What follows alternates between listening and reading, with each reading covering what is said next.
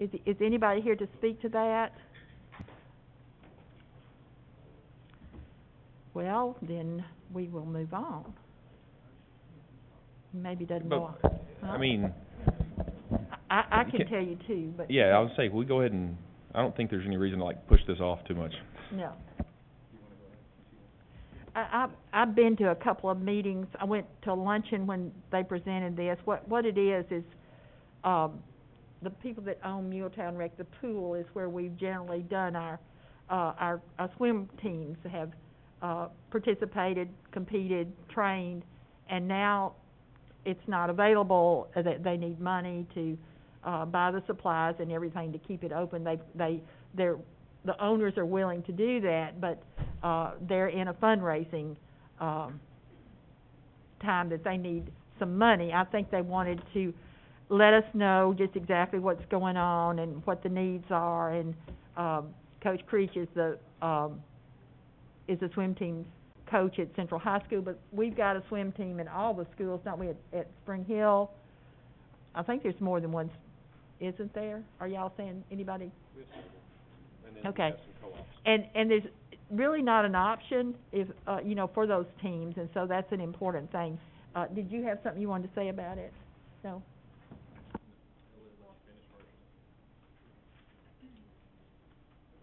What they're asking for is $350,000 for the county buy-in. Okay, and they want us to give $350,000. Right. Which you have to think of it as athletic facilities. We maintain facilities for every sport. Every school has it, and this is one that it's provided for several schools, a place for them to compete and train and all that. But I don't have all the specifics of it, and perhaps if Coach Creech, or you do, Chris, let's talk.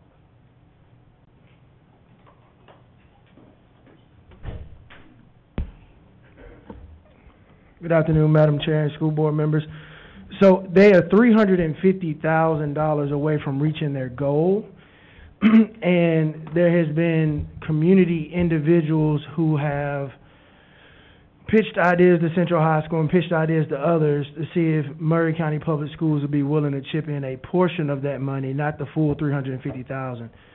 So that, as far as taking under consideration to allow swim to continue, that would just be part of the conversation and dialogue. But other than just preliminary conversations or meetings that have been held at First Farmers in various places, nothing concrete has been done, other than I think Muletown Rec may be looking to fundraise or tasking other entities to fundraise. But outside of that, I don't have much more information other than that, other than they were wanting Maury County Public Schools to bring that into consideration.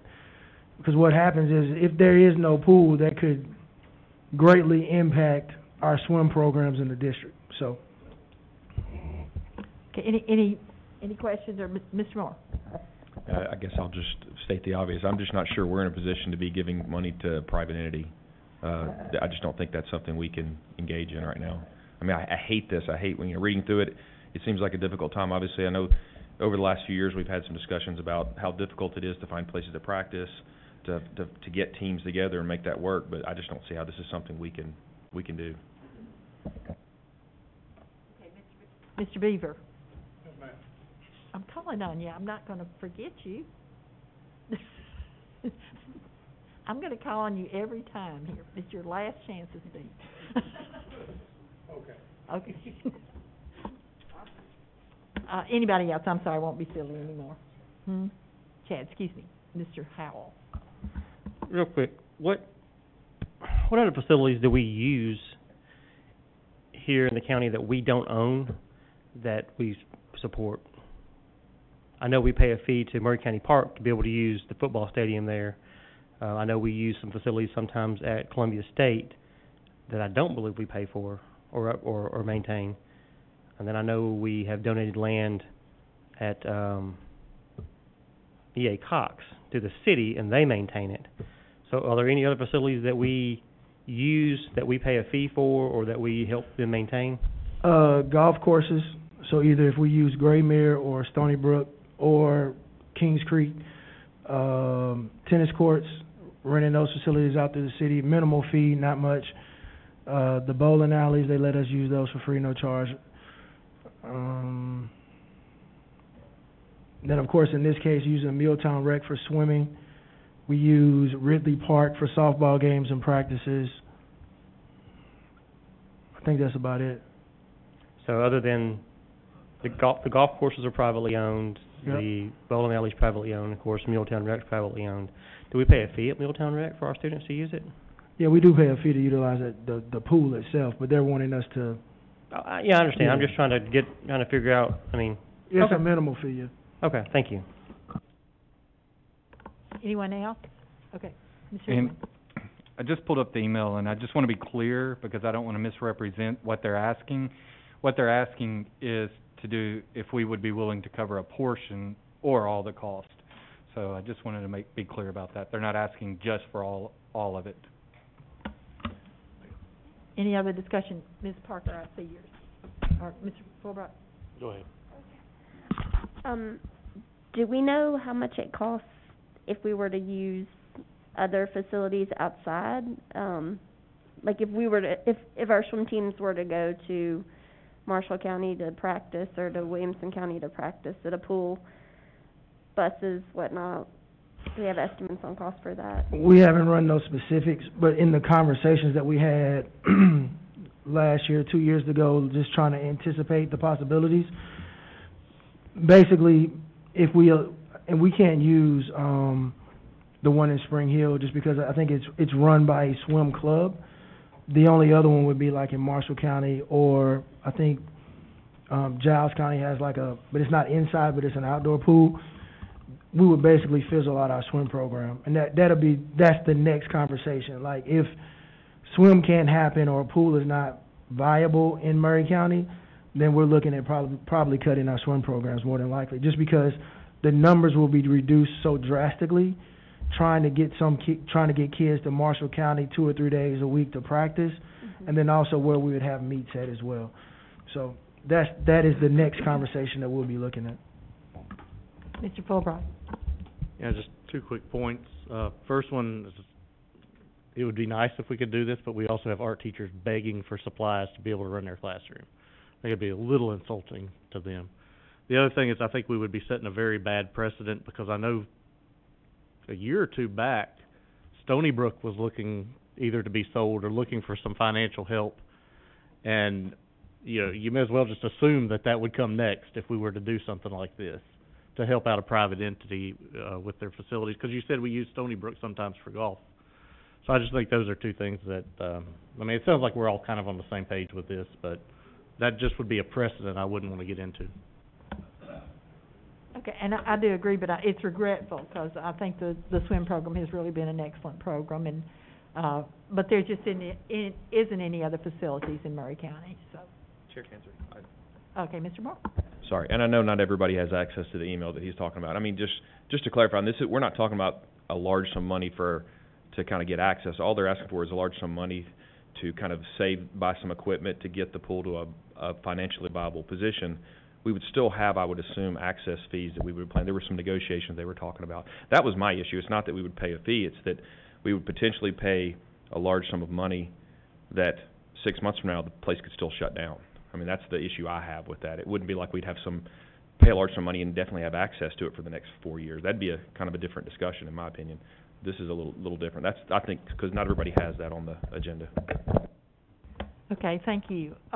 I'm going to move on. Budget amendments are next, and there are quite a few budget amendments, and Chipra has and Doug have asked those people who really brought the budget amendments forth to be here to answer any questions about them. I have some, but I'll any of you that want to, and let's just start with the first one and look, because I think that was the one I had not a question about, but comment. It's actually, and I was going to ask for 1005 to be removed, because I just noticed that the person who puts them on the agenda, she put that one on there, 1005 and 1009. So I'm just asking for the 1005 to be removed, because the 1009 is the duplicate of it too. So I think it's cross months. One was signed in July and one was signed in August between closing the books, and she Okay. thought they were 2 separate ones, but they're not. All right. but we could go further down the Okay, line. let's just start with that one, and that, Mr. Lindsay, would you let us know, there's a new state law about salary and overtime and all that, a little concerning as the implication it would have in the future. Good afternoon, Madam Chair and Board. Actually, it's a federal law. Starting in January, the threshold for earnings for a person to be eligible for overtime was lowered. And everybody in the HR department, well, except for myself and one other person, they're all now overtime eligible. And at the beginning of the school year for school system HR departments, that's like our Super Bowl or our NASCAR or our playoffs. I mean, that is the busiest time of the year with all the transactions of people resigning, people being hired, and getting everything prepped for the contracts that will come out in September. So we were literally working 7 days a week, probably for the last 3 weeks to almost a month. So this one employee who's right under that threshold of being eligible for overtime made that much money in overtime. That may happen again next month as we're preparing to get the contracts together. I'm not certain yet, but just because those laws have changed, it makes more people in our department eligible for overtime. Well, and it could add up over the long term. So I don't know whether we need to look at that and see if we need to make sure that it would be cheaper to put them in the threshold so that if they're not in the threshold, then it would be to have to pay overtime, I think. Yes, ironically enough, it would be cheaper to give those employees raises so they would not have to work overtime, because there are a lot of times where we will be working beyond the normal 8 to 4:30 or 7:30 to 4. So yes, that is something to consider. Well, can we look at that and let us know what, I mean, that would be an expense to do that, but I still think you're looking at in the long term, it would be financially better. Absolutely it would. Okay. Giving these employees a raise to get them beyond that threshold would be, in the long run, better for the district. Okay, so I'm going to ask you to look at that and then bring that back to the next work session, okay? Yes, ma'am, we will do. Thank you.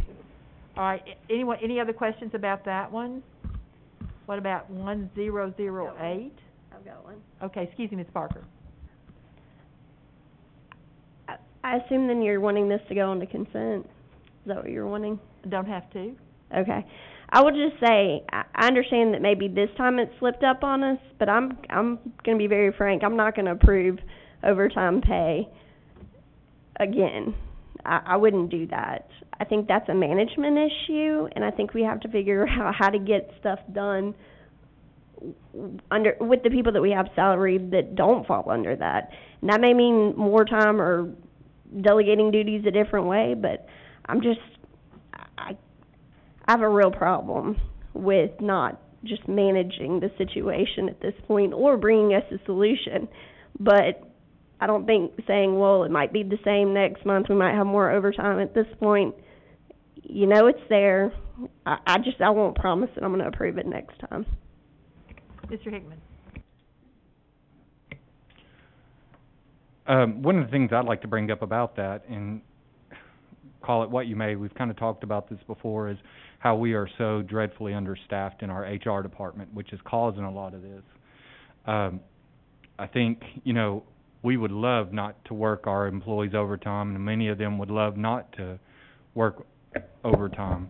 But, looking forward, I hope we keep that as one of our solutions, is looking for more manpower, and possibly not possibly, I know that could help alleviate a lot of this, but it is, like you said, the seasons for hiring, they have stacks upon stacks of applications they have to get pushed through in a short amount of time. Mr. Beaver. Thank you, ma'am. During the shutdown, was these employees working 40 hours a week, or were they still getting paid like other employees? Yes, we were. Sometimes we were working in central office, sometimes we were working from home. The reason this is so pronounced now is because the run-up to opening up schools, magnified the shortage of employees we really have. I did not know that because I've not been here during a run-up to the opening of schools, but that kind of showed that we're really short when you compare us to a place like where our director came from, which is similar size school system. They have about double the HR staff that we do. So it's a real challenge to get what we need to get done in that department. And then you got to keep this in mind. Your HR department, that's for your employees. If we're short-staffed or we're working overtime, they're the ones that feel it because they can't get serviced for things that they need quick enough and accurately enough. So your HR department's for your employees. Okay, thank you. Mr. Moore? Mr. Hickman, I know you, Chair Kinzer, had asked to send this back and kind of talk about pay. Are we looking at the total department? I know we've had a couple of discussions now about the size and the whole, do you have it on your plate that we're going to be talking about that as a board? And if so, when? Yes, sir. I believe what we've talked about is bringing it in September. We had a lot on the agenda this time, so I'll have those, that and a couple other things we had talked about in the September work session. We'll bring those up. That would, I guess, be my preference, to actually look at this in the whole picture rather than just one employee or addressing. I understand there's an issue here, and we probably need to address this because it's kind of already happened. But similar to what Ms. Parker had said, I have trouble much past this. It really looks like it needs something to be managed. I mean, I understand the first month it kind of shows up. We're dealing with it, but it seems to me that it would be something that, from a staffing standpoint, figure out a way to manage that rather than just keep coming back. It just adds up. I can only imagine we can't, as a school system, have that happen in any other department. We would be flooded if that took place every month. And, and we'll take some of the blame, not to lay it on Mr. Lindsay, but there are some procedural things that we have looked at that we can help change to alleviate a little bit of this. One of the things, for example, to give you an example of some of the procedural things is we have a never-ending transfer date in this district, and so as soon as they post one, somebody will transfer into it within county, so they'll have to post it again, and on and on. So we're going to be looking at that next summer, making a deadline for cutting that transfer off, and hopefully that'll alleviate a little bit. So there's other things we're going to look at to also help with that as well. No other comments, then you want me to, yes, Ms. Parker? Well, I just want to say, if this were to come up again, it's not necessarily that I wouldn't approve the overtime that the employees have earned. I'm not saying that. What I'm saying is I'm going to ask somebody to figure it out out of their budget. I'm not taking it out of fund balance. I think we've been very clear about how we spend fund balance and what we're going to use it on, and this is something that we now know has to be managed. So let's manage it until we can figure out a solution long term, I hope. But I don't have any objection to it being on consent this time. That was my question. Okay. But I would never, I won't approve it again if it's coming out of fund balance. Understood. All right, then moving on, 1008, any questions? This one's just opening purchase orders from last year, that were not finished at June 30th for, Eric's department. Okay. 10009, is that the one we took off? No, the 1005 I took off because it matched 1009. Yeah, This one's not just on you. moving line items to match the E-Plan budget for the CARES Act grant. Okay, 10010, Let's see, 1010. money for, That's it, again, that was E- CARES Act money that we moved. Correct. Open purchase orders from the end of the year, open. Those ones are actually all district-wide that when we paid invoices in July, as we had items coming in July, we had a lot of technology items, books and stuff, because not only did, the schools get affected by COVID and back-ordered technology items, we also got affected by a lot of, the tornado stuff that happened in May. Usually all of our bookkeepers open all their purchase orders by May 15th. And they had opened and ordered their stuff, but because tornadoes hit Nashville, a lot of their stuff got back ordered. So we had a lot of purchase orders that came through in July that were really for June, but because of the way we have to do our accounting, we cannot pay them back into the last year. We have to pay them on the date of delivery, and they were all delivered in July, so that's the purchase orders for all of those. Okay, thank you. Then 10012, these are 3 positions from CTE to regular instruction.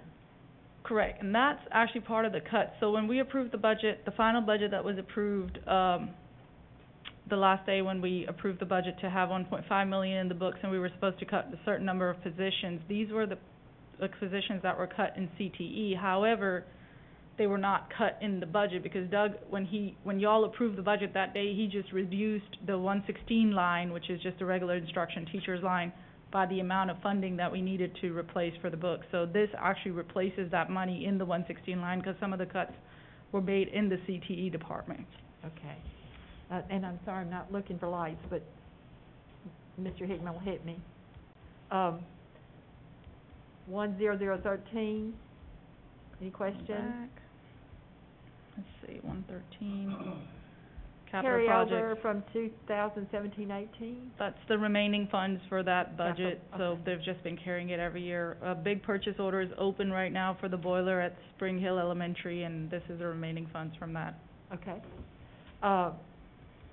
10014 is the remaining amount. For the mechatronics Okay. grant.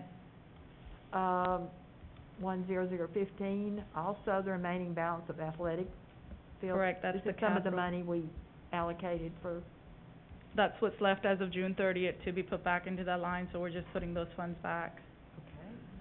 okay. 10016, funds received through the TDOE for Carl Perkins grant. Yeah, I don't know, Ms. Brown is here. I had asked her to be here Ms. to Brown? address the, Do you, Dr. Brown. she's here. Okay. There's just a lot of budget amendments. It's good for us to know what's what. This is your CTE, Carl Perkins Basic. That's basically, we earn those grants. Can you, Sorry. Basically, we earn those grants through the state, and right now, those lines are zero, and we're wanting to move that money in there so we can use it. okay. Yeah, that's all. So both of those budget amendments. I'm not real sure why they do a budget amendment on those, Yeah, I because it's actually just a receiving money that I wrote the grant for, and it was approved. We have to put it in the budget, otherwise it would never be there. There you go. Yeah, exactly. It's revenue that we've gotten that wasn't It's not part of the anticipated. original Right, budget. Right. Okay, So, and 10017 is that as well.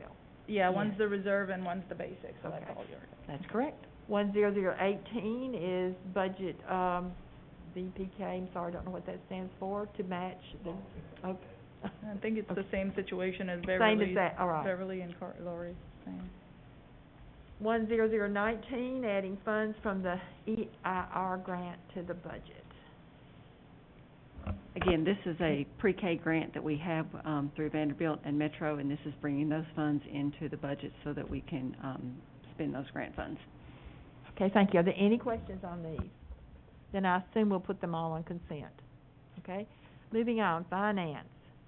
And if you all have had a chance to look at it, the monthly financials at the end of the year, actually, financials, and it was a very pleasant surprise looking at the revenue that we've gotten for the year.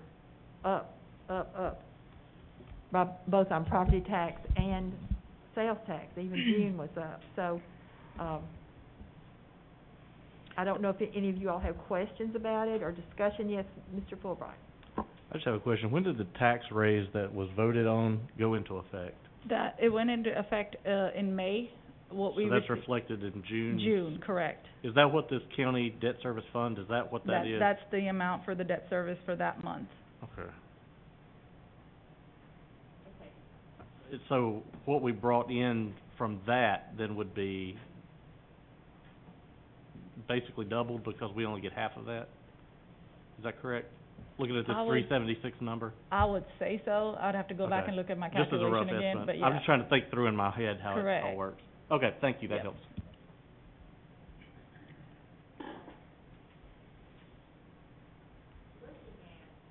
Excuse me, looking at fund balance, if you all have had a chance to look at that, you know that we're adding a great deal more to fund balance than we did last year, which makes it a much healthier fund balance. And, so having really sweat concerned at least about getting through the budget season and how we can do it. I think that, we always need more, but at the same time, I'm kind of relieved that we're able to, our income was $107,000 as opposed to $7,000 million, as opposed to our budget was $103. So we actually spent $105 million, and those figures are all there, but, that's really, encouraging. Yeah, so pretty much the financials that you all see, they will stay about the same. Of course, it's not audited, so it could change a little bit, because sometimes audit will come in and put some stuff back that they consider should have been put back. We do our best as far as our AP and AR staff, accounts receivable and accounts payable staff goes, and as far as property taxes go from the trustee's office, we've done all of our entries, so that's based off of that. We're closing the fiscal year this week.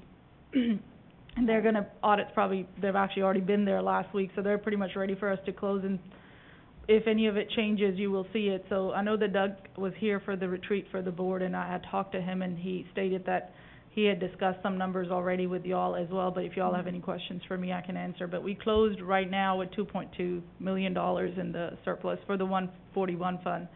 The 142 is a reimbursement fund. It never closes in a surplus because we're always waiting for the state to reimburse first for expenditures that we've already done. And the 143 fund did not do as great as it usually does, just because we were not able to bring in as much revenue in the cafeteria fund as we usually are, so it closed with a deficit as well. And of course, the BEP funds, as he pointed out at the retreat, were down, which we, I don't understand that. With sales taxes up, so I mean, you just never know. Yeah, so that kind of offset it, that's good. Any other comments or discussion about the financials? Thank you, Ms. Cox, appreciate it. You're welcome. Moving on, a discussion of essential employees. Ms. Hopkins asked to put this on the agenda, so I'm going to call on you. Thank you. It really wasn't but anyway, so I just was trying to make clarity on that so parents could be kind of abreast to, just understanding. So with them being asymptomatic, okay, of course we know that you could still be a carrier. So then after they've been around someone that has a positive case, then they're required to wear the mask 14 days. Yes. Okay. And then the testing part of it, after those persons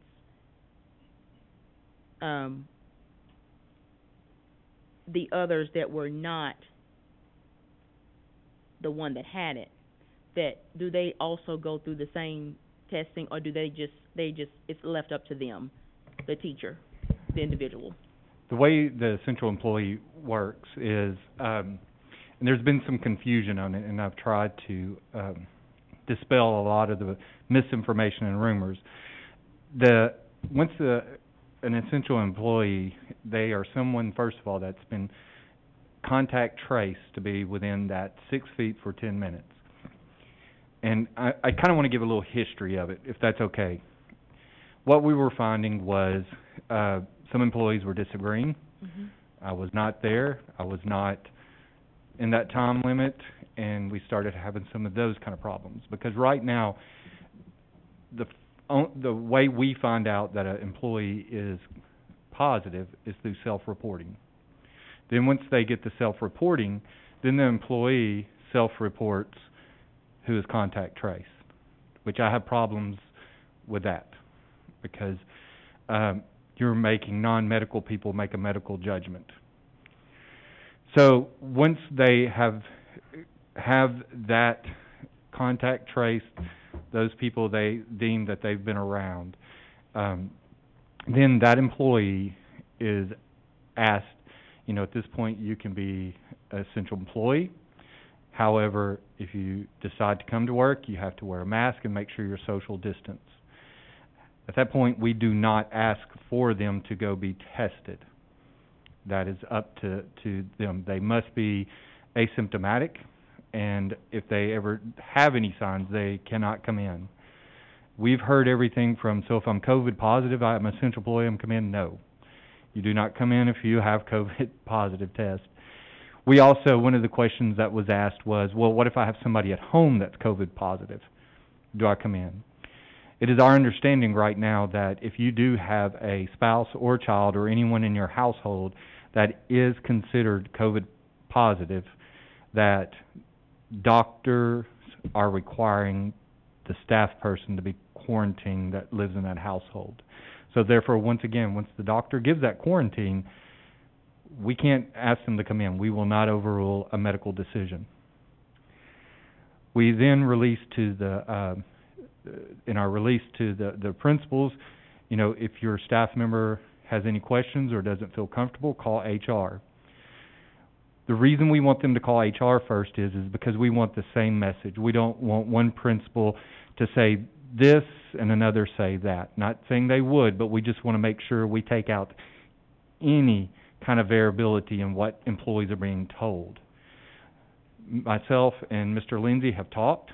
Pretty much if an employee has not been told to be quarantined and they do have someone at home, they're to stay home. If they don't feel comfortable coming in, they stay home. If they have a medical condition which they cannot wear a mask, they stay home. So there are many options for that employee if they don't feel comfortable coming or can't come in. What we were finding once again was many employees were in the argument, I think as Mr. Moore has asked several times, what do you do in dispute? And some principals have actually went on the cameras and timed it out and found out if they were or not, but sometimes in the rooms we don't have cameras. So that's one situation where we can give that employee an opportunity to say, well, just come to work masked up if you feel that strongly about it. So those are some of the reasonings and some of the expectations and some of the guidelines that teachers have to be considered an essential employee. Thank you. That was some of my other question, but it cleared it up through there. Thank you very much. Well, I'm glad we had the discussion, though, because I think that was something a lot of people had questions about. So, anyone else? All right, then moving on. Oh, excuse me, Ms. Parker. If a teacher is being deemed essential, an essential employee, they're asymptomatic, they're wearing a mask, are you letting those students know that they've been potentially exposed, or is that not being done? Right now, what we have done is taken the first step. I've been in contact with Jake, Mr. Wolliver, and we've announced to parents when the full measure of it, which many districts have gone to the essential employee. We just knew the first step was we need to let our parents know that we are doing that, where some districts are not. At this point, when we do have that, we have yes and no. From this point forward, we've really, most of the cases that we've been seeing has been the positive, and then but that is a practice that we can do, and we can begin to do as it happens. Right now, it's very low numbers. If I can just had it pulled up. Really, Murray County and the school systems, it's a very, very low number right now that we have. Here we go. We have a total of, as of this morning, and it changes, it can change and double tonight. We only have, we have 16, I said 14. It was 16 employees that are COVID positive or with symptoms, because we count with symptoms as well. You don't have to have the test, but if you have the symptoms, we count that. And then we have 30 that were contact traced, and that's out of the 800 employees that we have, which is a very low number. And obviously, once again, that can change. And it will. But most of our schools have 0 positives and 0 contact traced right now. Okay, thank you. All right, I'm going to move on. And the next one, I also added this discussion of nurses because I didn't think we were finished discussing that. And so I've asked, and I'm sorry, I forgot your name. Yes. To come up and tell us about the week and talk about where we are.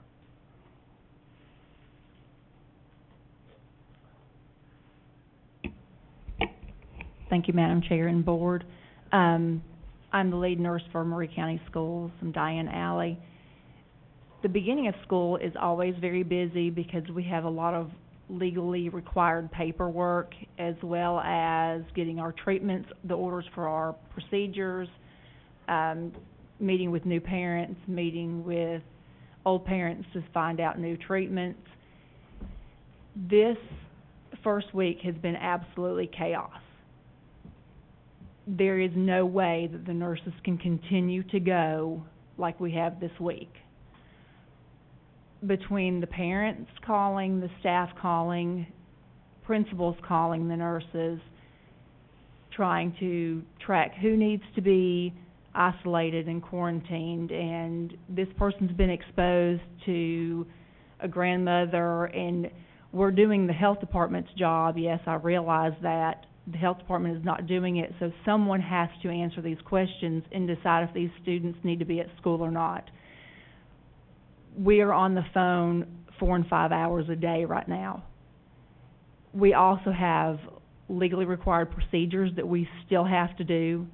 We have IHPs, which is similar to an IEP, only it's for students who have health conditions. Those, again, are legally required, and they have to be followed up through during the school year. This is not a once-and-done thing. This is something that will continue throughout the school year. Yes, there are a lot of students on remote. However, a lot of our students are special needs students, and even if schools close down, my understanding is a lot of our CDC classes will still be operating in the building. I know there's a concern of paying the nurses if we aren't there, or if the students aren't there. We will still have, my understanding had been that there will still be some of these special ed students in the building, which is a lot of our time. That's a lot of our paperwork. That's a lot of our procedures. As we get students in the buildings that are testing COVID positive, and we are having to get the contact tracing done, which most of our principals have told the nurses that it's going to be up to us to do it. There is no possible, I mean, they talked about overtime. Our nurses are staying at school until 4 and 5 o'clock trying to get paperwork done. You know, teachers complain that they don't get duty-free lunch. We never get lunch. If we do, it is eating peanut butter and crackers in your car going between schools. We don't get a planning period. We don't get a 15-minute break. Most of the time, we don't get a bathroom break. If you do not have a student who is medically fragile or who has medical conditions, we didn't go to school with students who had these conditions, so we're not used to seeing this. Until I was in a school system, I had no idea the number of students that we have that are medically fragile. The health conditions that we have at school are unbelievable. We have children who have trachs that have to be suctioned. We have students with pacemakers, internal defibrillators, heart monitors. We have kids who have cancer who are coming to school. This is not something that's just COVID related. This is not something that's going to end when COVID runs its course and there are vaccines and treatments. As more drug babies are born and as more preemies are saved, we are going to have more and more students at schools with health needs. At the rate we're going right now, I don't know how, I truly do not know how we will be able to make it through this year on the staff that we have right now. And I know there's an issue of the funds, but if we can't do it, we just can't do it. There are only so many of us and so many hours in the day, and we just cannot meet the needs if they continue to grow with the COVID like we expect them to, and still meet the needs of our children with procedures. Ms. Alley, Mr. Pointer brought 2 options to us, and then we also came up with a third option at the board meeting last time. And I believe that was to use part-time nurses that wouldn't require benefits. Correct. Could that be considered temporary? I mean, could we do that for like just a semester and see if we get to this point? And another question, what schools open up without a nurse there? How many schools? Well, we have 23 schools that open every day, and we have 13 full-time nurses, and then we have 3 part-time nurses that come in and work during the day. We have to adjust their hours based on what time treatments need covered, and currently we have 2 out on maternity leave. So right now we are working with 11 full-time nurses and 2 part-time nurses. 12 full-time nurses and 2 part-time. Mr. Fulbright?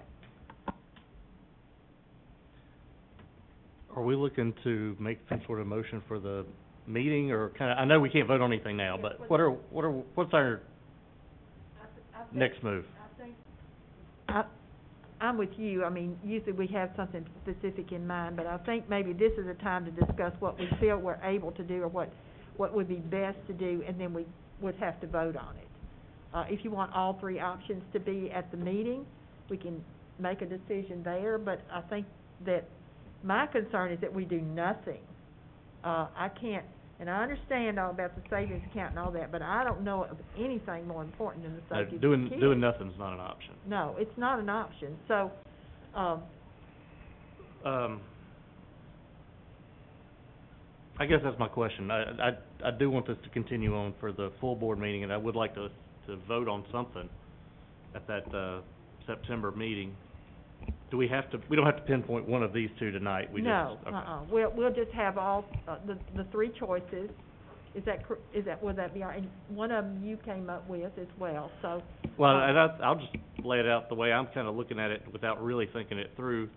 Is we start with option 2, and then as you guys put your budget together for the next school year, we move to option 1. So that's what I'm going to probably advocate for, unless I think of something different or better or convinced otherwise. And one of the things that we can do is something we talked about at central office, and actually came from Mr. Lindsay, was just making these nurses interim, and then it would just be based on funding for the next year.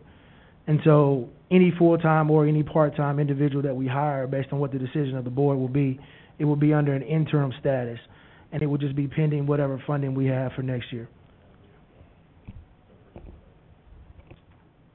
This is what I would suggest then. I think what we'd like to have on the board meeting is some kind of motion that can be, I like what he said, that I think option 2 would be the best for my choice. I mean, I know everybody may have a different opinion. And then moving toward option 1, but also the idea that you have an interim. Hopefully we're not going to be living like this all the time, and if they're interim, then, we may or may not need them, or we'll can justify them, but we at least can make sure they're in the budget next year as well. So that's where I am. Do you have okay, excuse me, Mr. Moore. Right. So a couple of sides of this. I guess the problem I had with the options 1, 2, and 3, whatever they were, for any other department we have, we kind of don't approach it that way. I mean, I was wanting to see, because there's 2 pieces here. There's kind of the emergent situation, what's going on right now with COVID. Obviously, the first week has been taxing. I understand that. That's kind of a second piece. I'll talk about that in a minute. But on the whole, I would really rather see I've been very nervous about the 1 nurse per school kind of guideline. I know that's an easy one to look at, but as we keep hearing more about this, I'm not really sure that's really what our need is. And I guess as a board member, I would kind of like to know, what do you guys really feel like as the nursing department, what really meets the needs? Because I understand that we have some schools where that need is off the charts higher. It's really more than 1 nurse, if I'm understanding correctly. Yeah, and that's true. What we decided to do, because basically how it was proposed to us to bring it to the board, was try to find something that we could get started with and get done. Now, we can go back and put specifically every need, the number of nurses that we need at every school. However, in reality, is that going to be realistic to pull those funds right now? Well, I'm not looking for it right now. What I am looking for is, like any other budget, is what is the need? I mean, because that's kind of, as a board member, that's kind of where I have to start. What is the actual need? Right. Now, if we have to, if we have to cut back from that because of budgetary reasons or whatever else, that's what the decisions we make every day. I just really want to see in total, if you guys put together what the actual need for the district is as far as nursing. I would like to see what that is, and if that is actually 32 nurses or 40 nurses, I don't know what that is. I really don't know. I'm just saying I would like to see that, Because at that point, then it's on us. We can then say, if we can't do this, because you've told us what we need, and if we can't do it, we have to weigh that and decide what we can do. That's what I would like to start with. Now, to go to the other piece is the kind of the emergency. I still don't understand why we haven't really looked at temporary, bringing someone in from a staffing standpoint. Does that meet exact needs? No. Would it take a load off almost immediately of being able to have some nursing staff have a load off? I think that would have to help, at least to get us through kind of this really unknown spot. And I'm still kind of was wondering why we haven't really looked at that part, because this process takes time, regardless. I think we've talked, it's going to be a couple of weeks before we could even get approved, get this funded, have a budget amendment done, go before the county commission, get funded, get the ads out, get some staffing. I mean, this is a kind of a longer process. Has any more To my understanding, and speaking with Mr. Gaines on looking at outside staffing agencies in the past, there have been challenges with bringing staffing agency in and the cost factor with hourly rate. Therefore, that has been avoided in the past. Now, we can look at it and bring those numbers back to you, but in me speaking with him about what has been done in the past regarding staffing agencies, the district itself has avoided it, given trouble from the past at looking at it and assessing. I mean, I can understand that. I think we're in kind of novel times, all things considered. Mr. Hick?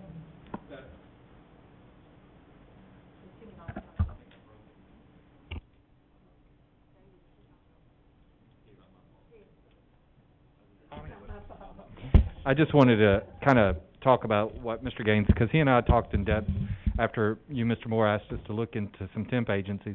He said one of the big problems that they had is finding one that will come to the schools, and then once they found one, I think before, was they would not follow our school guidelines, which fall under a whole different criteria, so they had to dismiss the one that they got. Am I correct on that, Nurse Allie?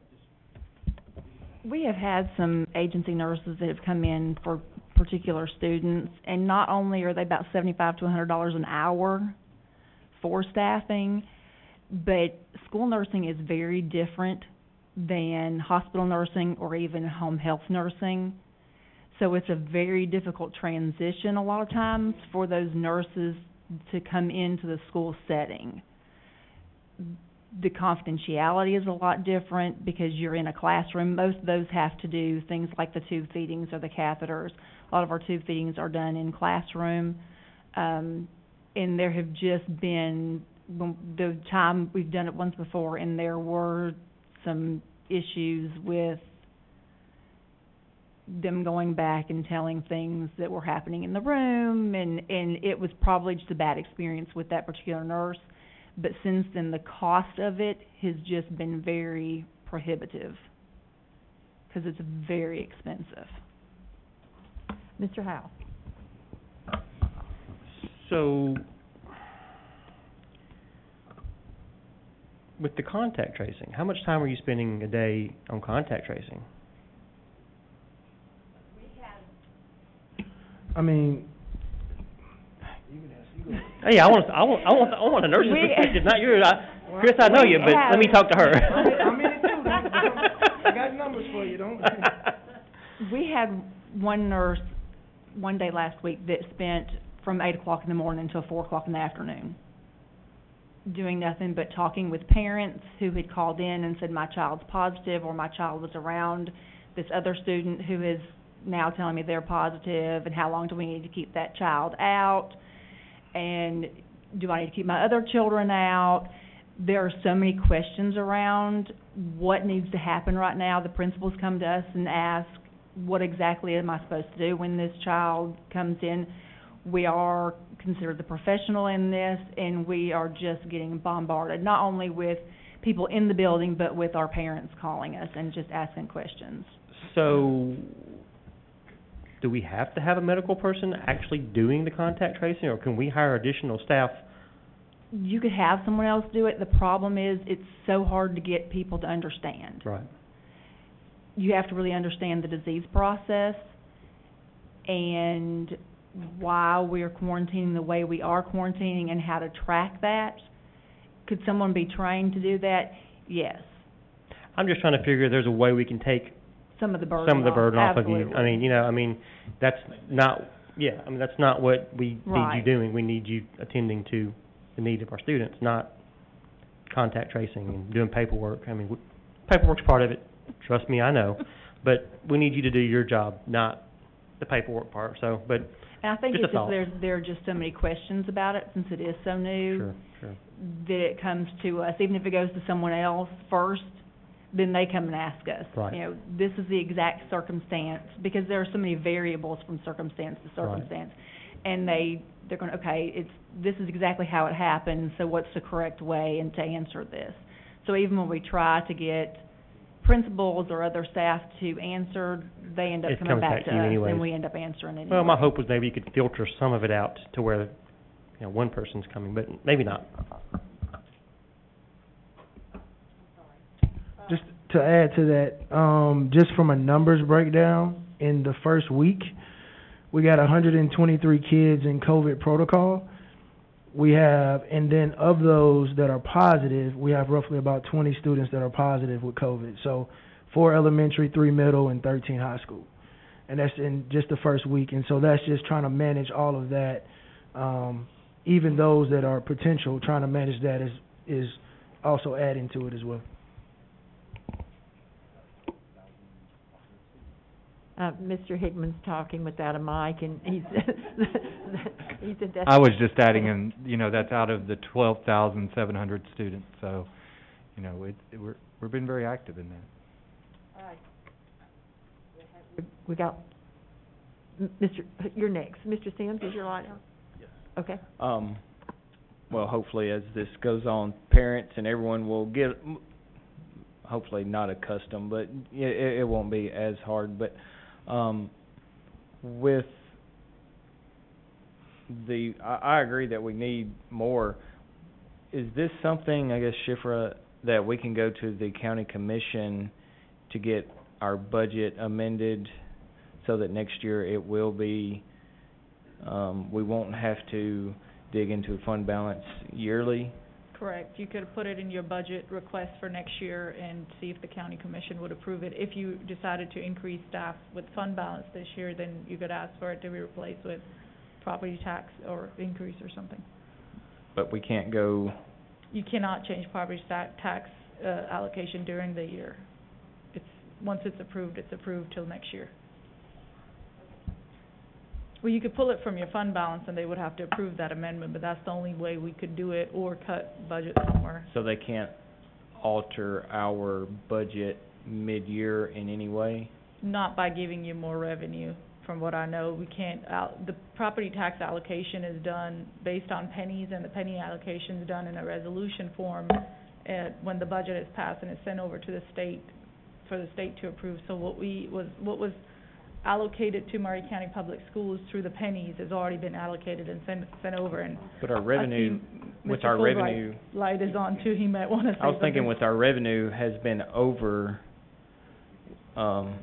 at the work session. That's why I'm bringing this up, because we discussed this at the work session with Doug. My understanding. From what I know, and Mr. Fulbright might correct me, but you can't adjust the penny allocation during the year. No, and that's where it comes down to fund balance. I mean, it's just a fund Yeah. balance issue, but I think I see what you're saying. We want to make sure that it gets into the budget for next year. And Yeah. that's what Yeah. I keep telling I this guy. was just thinking that they could increase our budget, not allocate additional pennies to us. It's not But the pennies, next it's year- the sales tax. Next We're year it not just talking about wouldn't property come- tax, it's the sales tax. Our sales tax revenue's going, it's always up. That's why we have a surplus every year. Right. It's not because we're cutting back, it's because, or spending less, it's because our sales tax revenue is coming in at a higher rate. And what Doug was saying is we could come back to the county commission sometime next year Yeah. and Oh, my ask light for went. that. Let me say this, I spoke to Doug about this. I was at a financial management meeting and met for just a little bit with Shipper and Doug, and I said something about the nurses, and I said, I know that traditionally we don't like to spend fund balance, and, commission doesn't look like that, but I said, Doug, I can't think of a better way than something that is really needed right now is the safety of our kids, and he said, absolutely. And he said, there's lots of ways you can do it. Next year, you put it in your budget if you want to keep those nurses, if we make them interim, not necessarily, but yes, you'd have to use fund balance right now. But once again, we have a surplus of 2-point-something million, I can't remember the thing, which he's saying to us, why would you not do that? You know, why indeed? Mr. Fulbright? Yeah, I think, I just want to make sure I'm understanding what you're asking. You're asking, since we're having such a, and we do it on purpose every year, we underestimated the tax revenue coming in, if we could adjust that mid-year, and we're not able to do that. That's what I was. Yeah, that's a fix, and that's why I sat here and kept telling Doug, are you sure that's as high as you can get it? Because I knew that we were gonna have that, so yeah, but no, we can't adjust it like that. Mr. Pointer, I want to ask for two things for the next meeting, when I hope that we vote on this and pass something. I want to know what we've got at each of the schools right now. I'll say a list of schools and what nursing folks are staffing those. And then right beside it, I make it look however you want to, don't listen to me, but right beside it, I want to see what's needed at those schools. So if we got Whitthorne, we've got 1, 2, whoever, but we need 3 or 4 in a part-time, or, that's the way I would like to see it broken down, because I'm looking at option 1 and option 2 that you gave us at the last meeting, and these numbers are very thorough and very detailed, but I would like to see the breakdown per school.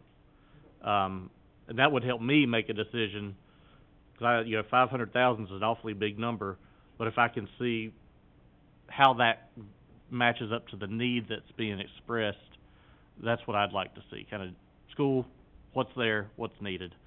And I think that would help me make a clearer decision. Thank you.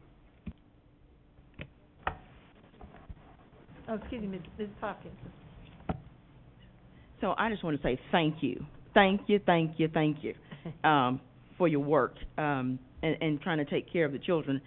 And so that was my thoughts. And like you said, you made a very valid point that even after COVID and things like that, the needs and making the school runs and having the safety there and the care for all the, students is very important. And we realize we've been behind on that in time and trying to move up the ladder.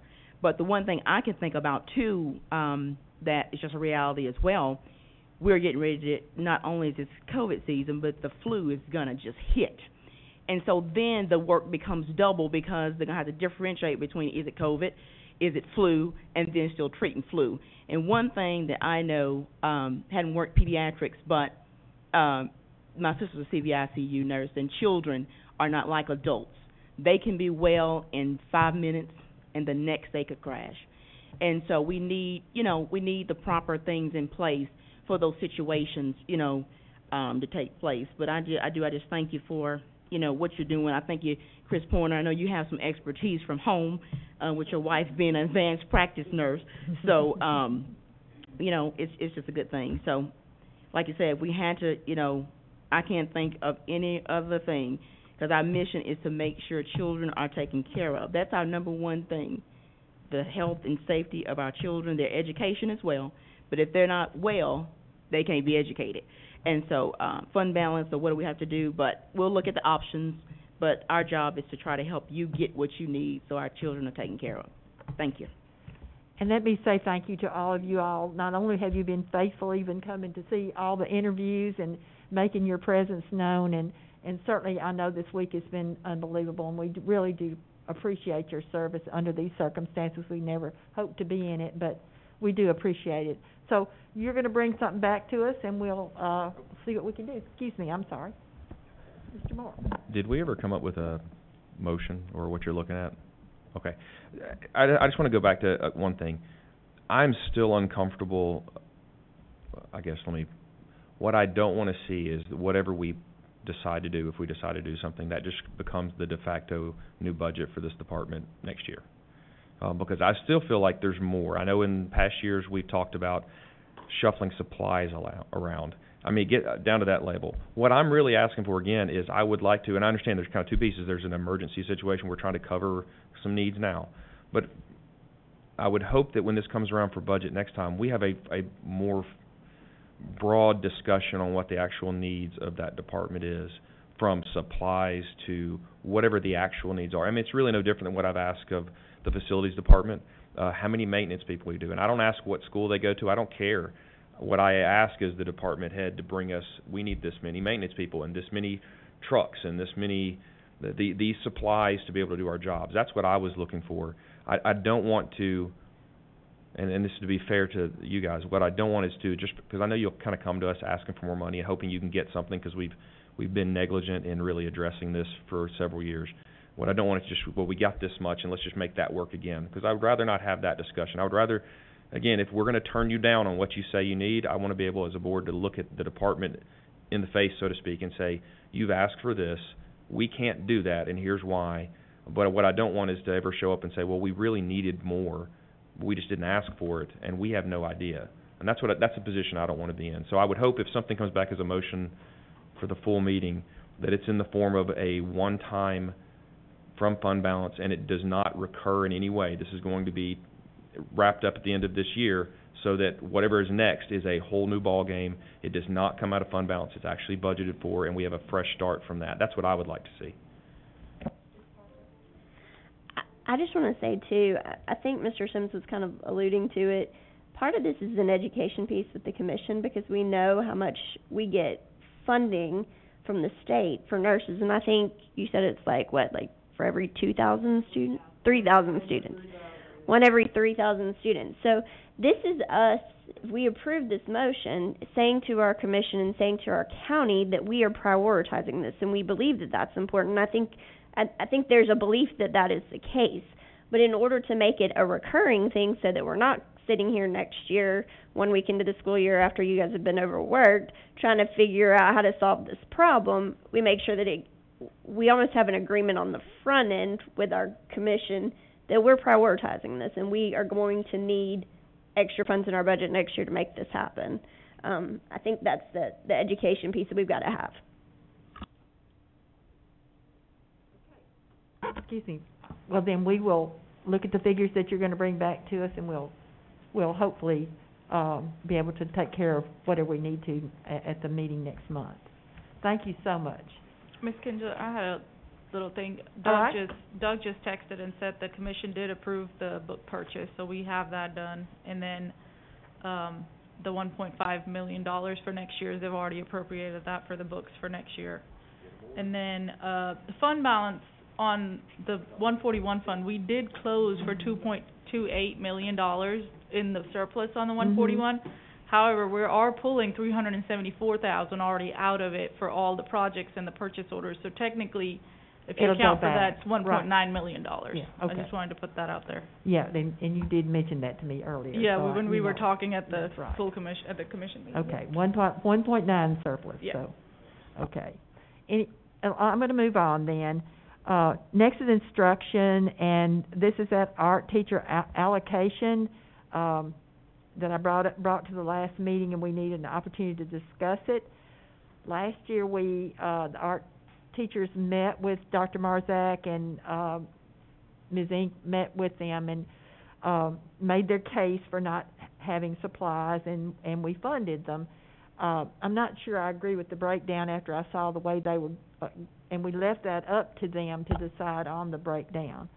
I think they're only asking for the $48,000. I think that's what it was, but I do think someone needs to decide how it's allocated. I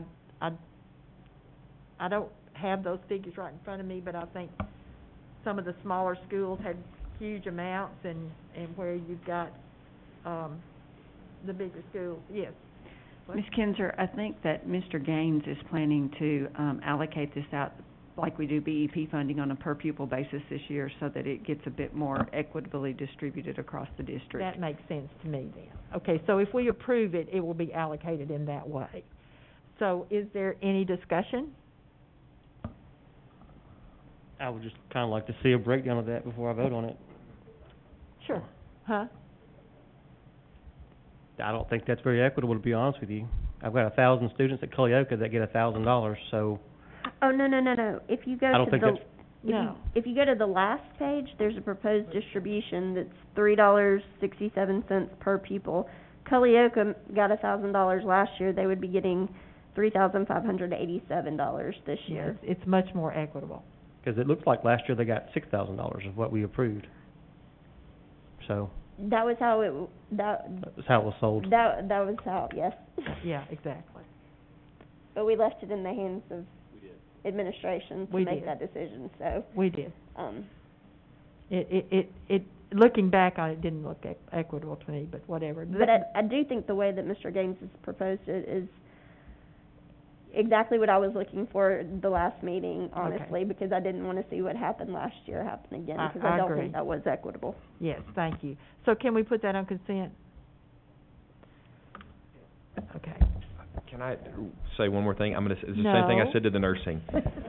I know they threw this number together last year, and they kind of thrown the same number back at us again. I would really much prefer seeing kind of what they really need. I think this is another case of just like in the nursing situation, a round number was thrown out there to try to get something. I just would really prefer I'd like to know if the art department needs $68,000, that they come and say, that's what we need.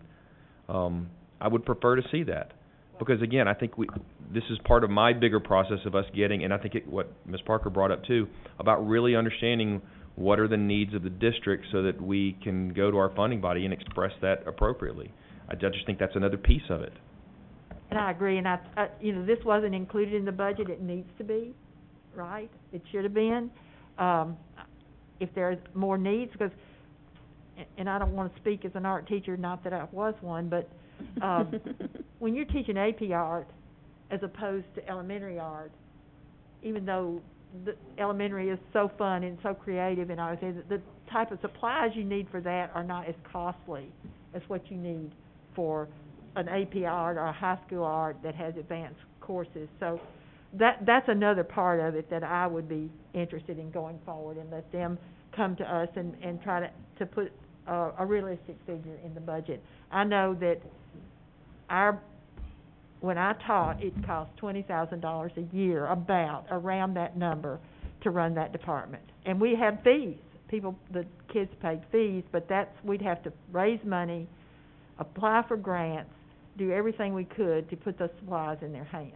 And they're just not cheap. We use colored pencils that cost $1.25 a piece. So anyway, I won't belabor that, but I think, Mr. Moore, I think you're absolutely right. I think that it needs to be a more realistic need, but certainly Ms. Parker needs to speak next. Sorry. I will just say one other thing.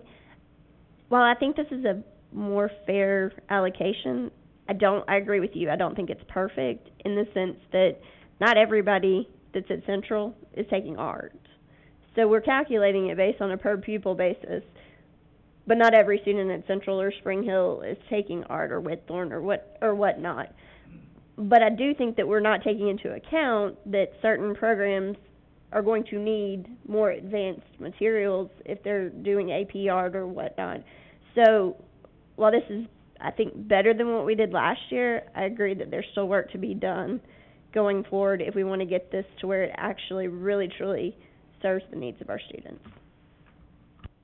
Okay, thank you. I'm going to put it on consent, though, and we'll move on. The continuous learning plan update, that's you, Mr. Hickman. Okay, we just wanted to give you some updates of how our CLP is going, what it looks like, and some updated numbers. As of now, we do have about 30% of our students, without running today's numbers, that we have 3,752. What we're finding is we're having a pretty good influx of ones that are wanting to come back into the traditional classroom. However, what we've decided is we're talking to principals because we're scared that they've been set up for remote learners, and we put that solid date down saying you can't go past it, and it could really cause harm to the infrastructure of the classroom right now because it may put them over those numbers. I do have a breakdown of the schools, and like I said, it's right at 30% of our learners. But I do want to give a big thank you to Dr. Miller.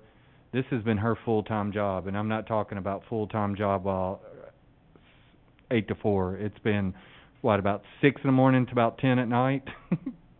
And Yeah, so one thing we have done is we are in that medium level of our, what we call in our CLP plan, and if we were all last week, we kept it open all last week longer. Today, we did shut it down for a time because we had administratively get caught up. We are going to look at possibly opening it up midweek to later in the week again, but we did need a time to just stop it, get caught up on our administration side, so we can get those kind of things taken care of. Another influx, I've talked to principals that we're seeing that's causing this number to also go up. We've had several parents that were going to or planning on homeschooling, decided that they were not, so they're choosing the option of coming back to remote. At this time, I know I haven't talked about Mr. Seal.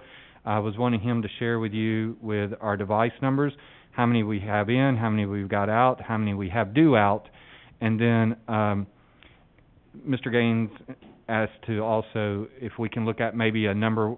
I know it's not one we can complete this year, but how many are we short from going to 1-to-1?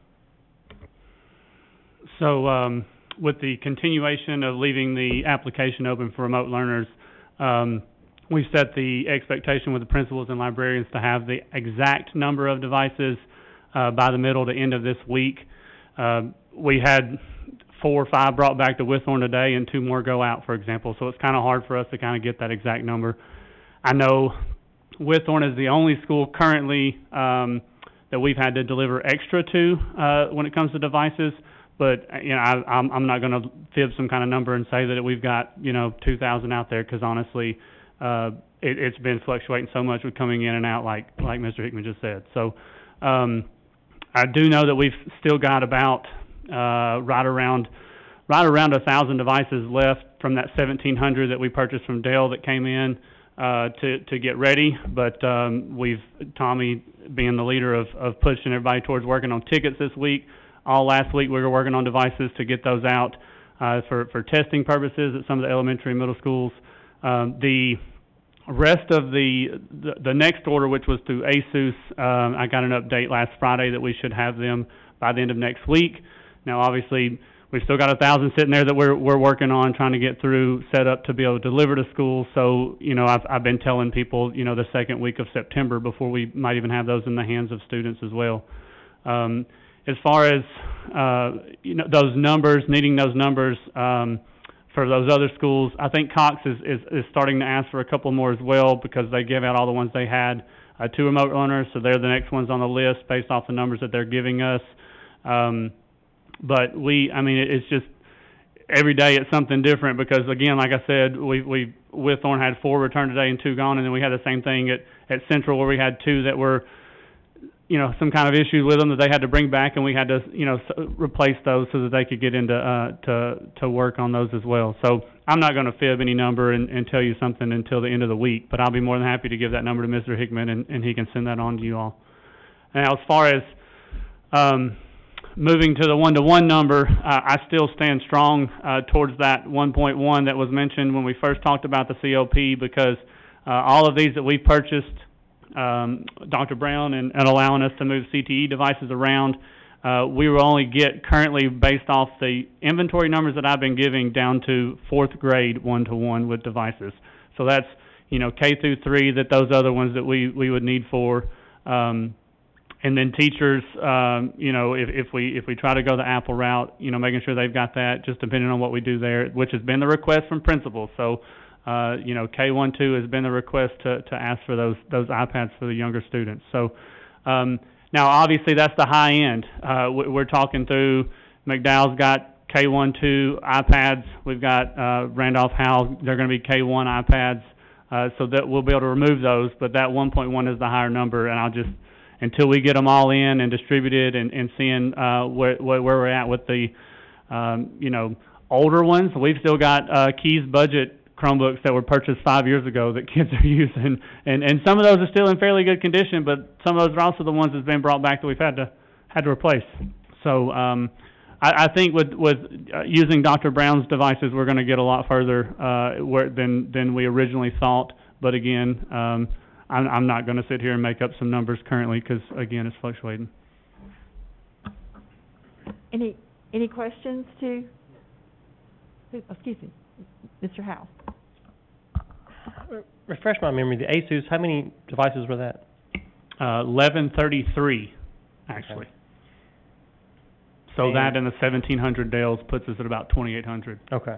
And then, so just to clarify, for the K-3, we would need another $1.1 million to... Yeah, I mean, that's 4,000 devices. The 1,700 was $400,000 that we spent on just the Chromebook. So that's, if you say 1,000 kids a grade, then that's 4,000 devices. So it's with insurance and all that, it would be there. Now, we go back, and I've mentioned to some of you during CLP meetings and during CARES Act meetings that we could possibly look at leasing the iPads on a 3-year lease. Mm-mm. And I presented that to the in the one of the plans that we presented before that we were looking at. It's kind of like you pay for it, and then somebody gives you $100 back for it at the end of it. So it's, once they get to the 3rd year, it's actually paying for itself, and I can give you more details on that. I've checked with Doug and Schiffer if we could even do that, and they said yes, but that might bring it down some more if we look at going that route. But it's essentially you get a B grade, and even if we leave it in cases the entire 3 years, a B grade gets us $90 back on a $300 iPad. It's essentially paid for itself come the 3rd year. But that's another way to get the number down if we really wanted to look at that. We don't have any kind of residual value with a Chromebook or a Windows device like that. That's only really with the Apple products. But just to throw that out there. We've gone the lease route, and I don't think that's something I'm have an appetite for.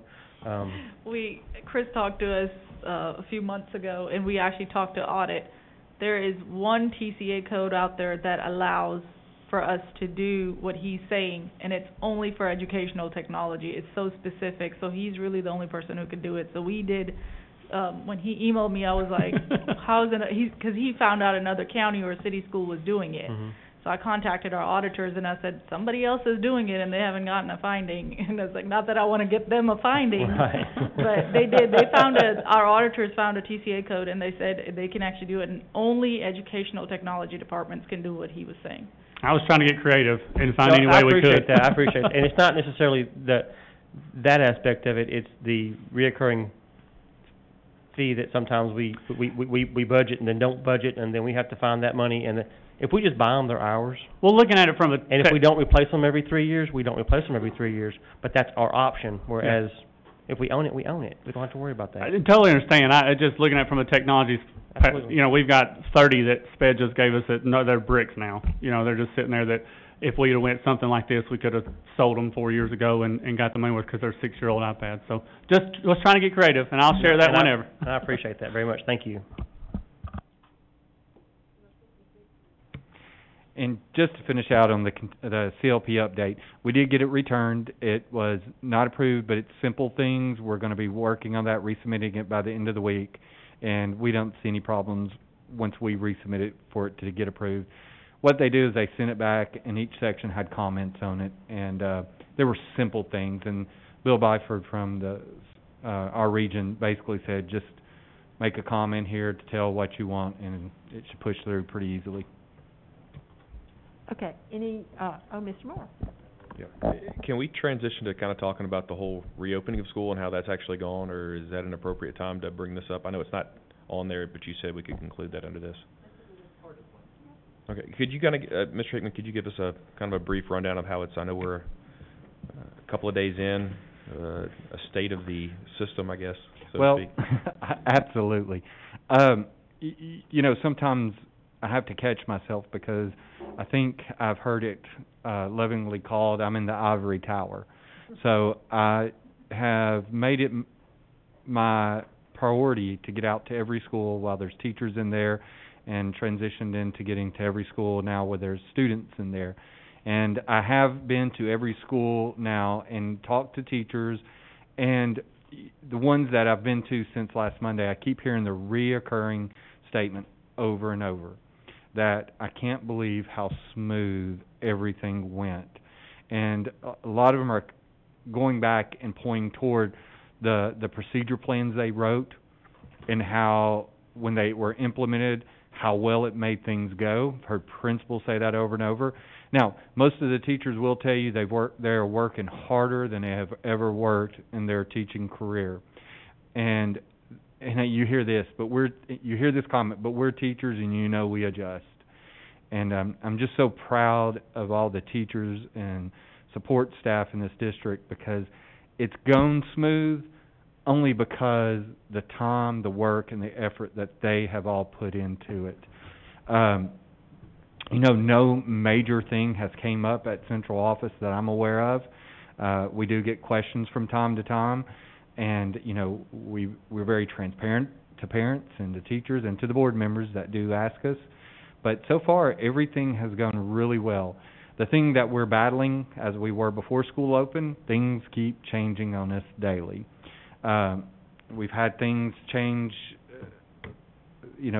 One of the big things that you keep seeing changed is some of the things with the remote learning. We're seeing some of the things change with now, since like I said earlier, we're not the only district that is doing essential employees. You're seeing things change there.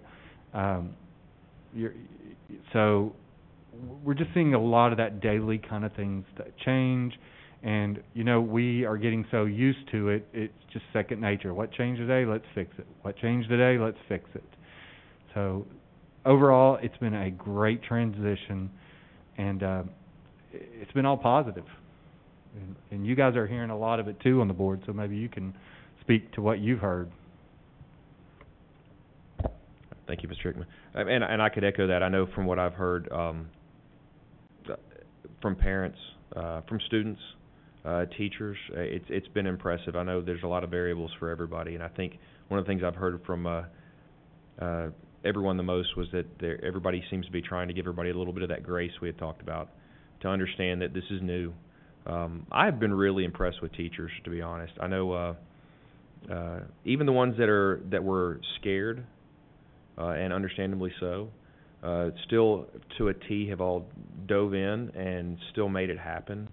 And they're still trying to figure things out. As I've said, I've got my senior that has chosen to do remote learning. It's been interesting as I learn how to navigate that with him, and understanding that his teachers are trying to figure these things out as well. So I have been really impressed across multiple schools. Everyone I've talked to, teachers have been very thankful of parents that have given them some grace to understand that we're all trying to figure this out.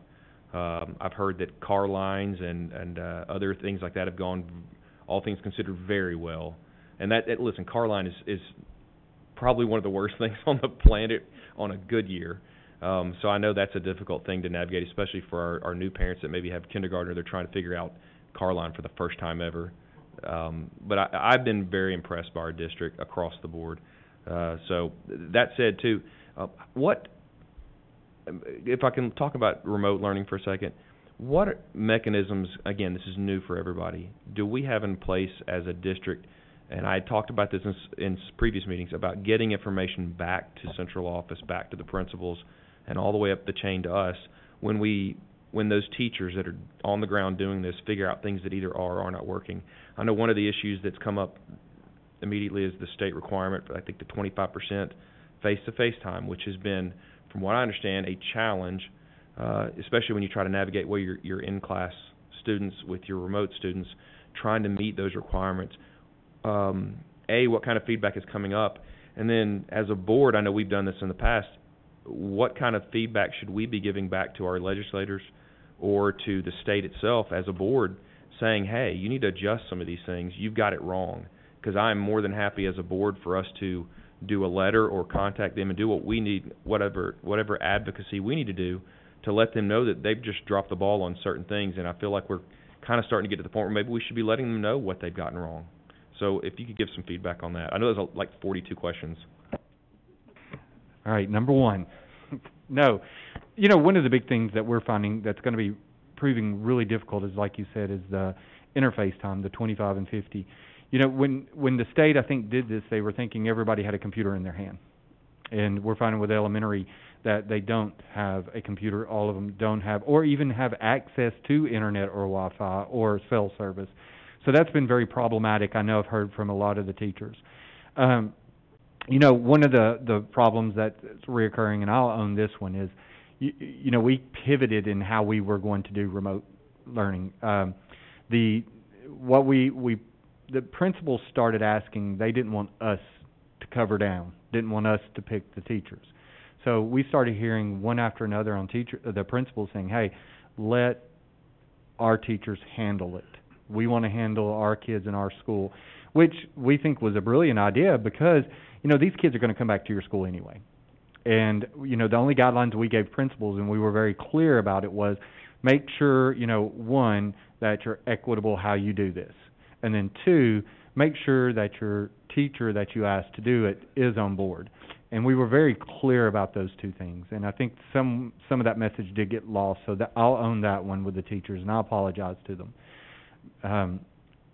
And I'll let Dr. Miller talk about, because she has had her hands so deep into this, and she can talk about some of the things that she's seen, some of the things she would recommend, and she's got that on ground level look. So Dr. Miller. Number one, I want to applaud all the teachers for just embracing this and being open and willing to put their best foot forward to meet the needs of our kids. It's not been a smooth and easy process. We certainly still have our challenges, most especially in K3, K4, where we're having to do work packets and videos, and the turnaround time of getting copies to schools so that they can get those packets out to parents and all those things. We're hoping that that will get better as we go, if we can get a 2-week lead or things like that, so that we're not facing a deadline every time we turn around. But the teachers have been amazing. Those teachers who are 100% remote, shouldering the burden of creating the videos and the work packets for the teachers that are doing both face-to-face and remote learners in the elementary school, has been phenomenal, and those teachers that are doing both sincerely appreciate that. At the high school level, the challenges that we faced have been, I can't log in, ClassLink's not working, or I'm not in Edgenuity or something like that. Those are little things that we are working on. Miss Willie is constantly troubleshooting technology. She told me more than once that she's learned more technology in the last 2 weeks than she's learned in her entire life. And we've definitely had our issues, but I think we're hoping that things will continue to kind of slow down. Our response time is challenging because there is me and her working on this, she and I working on this. And so getting back to people in a timely manner has been kind of an issue, but we're trying to make sure that we get that done on a daily basis as much as possible. I know I told Mr. Hickman this morning that this afternoon my emails and my phone calls kind of settled down a little bit, so I'm hoping things are beginning. I shouldn't say that, but I know Miss Willie was still working when I left, calling parents back. So those are things that we're going to have to deal with, but we do think that over time that will get better. But all in all, we'll see how the first video production goes this week. Chris is going to come give me lessons on YouTube so that we can get that up and running. But I'm thoroughly impressed with the work of our teachers and their dedication and the wonderful response our parents have given us. I mean, they have been amazing at saying, we know this is challenging, we know this is difficult. Just the grace that they've shown us has been greatly appreciated. So I do commend both parents and teachers and administrators for all the work that they've done to help us through this process. I would say this, it's really been a team effort. Mr. Hickman comes in, you all came together, you had to come up with a plan, then you had to implement the plan, and the teachers had to do it. I can tell you that Monday it's always a sad day that I'm retired on the first day of school, and I wasn't real sad about that Monday, but I did think about the teachers, and I worried about it, and before the end of the day, I started hearing from colleagues. This is the best day, this is the best opening day I've ever had. I heard from one colleague who wasn't gonna complete the year because they're pregnant, and they said all of my kids had a mask on. She didn't ask them to, but they knew she was pregnant. Every one of them had a mask and has worn a mask every day since. Another comment I got was, and maybe that was from Shirley that was at a school, but when they were in the hall, if a child didn't have a mask on, they were saying, please put your mask on, we want to have school. You know, if you wear your mask, we can have ball games, we can have graduation, we can do all these things. So I thought that was another sort of school spirit thing that was impressive. But I do compliment all of you all the way through for pulling this off so far. Okay, thanks. I'm going to move on, I guess. Next is, oh my goodness, it's Mr. Perryman here. I'm going to let you take us through all this, okay? Well, the first two things that you see there, the training report and the project cost report, are just FYIs for you. They're the things you get every month. Just one note, Mr. Hall and I met with Train last week. We are looking into the possibility of another low-interest payback type loan where we could update our lighting outside of our buildings.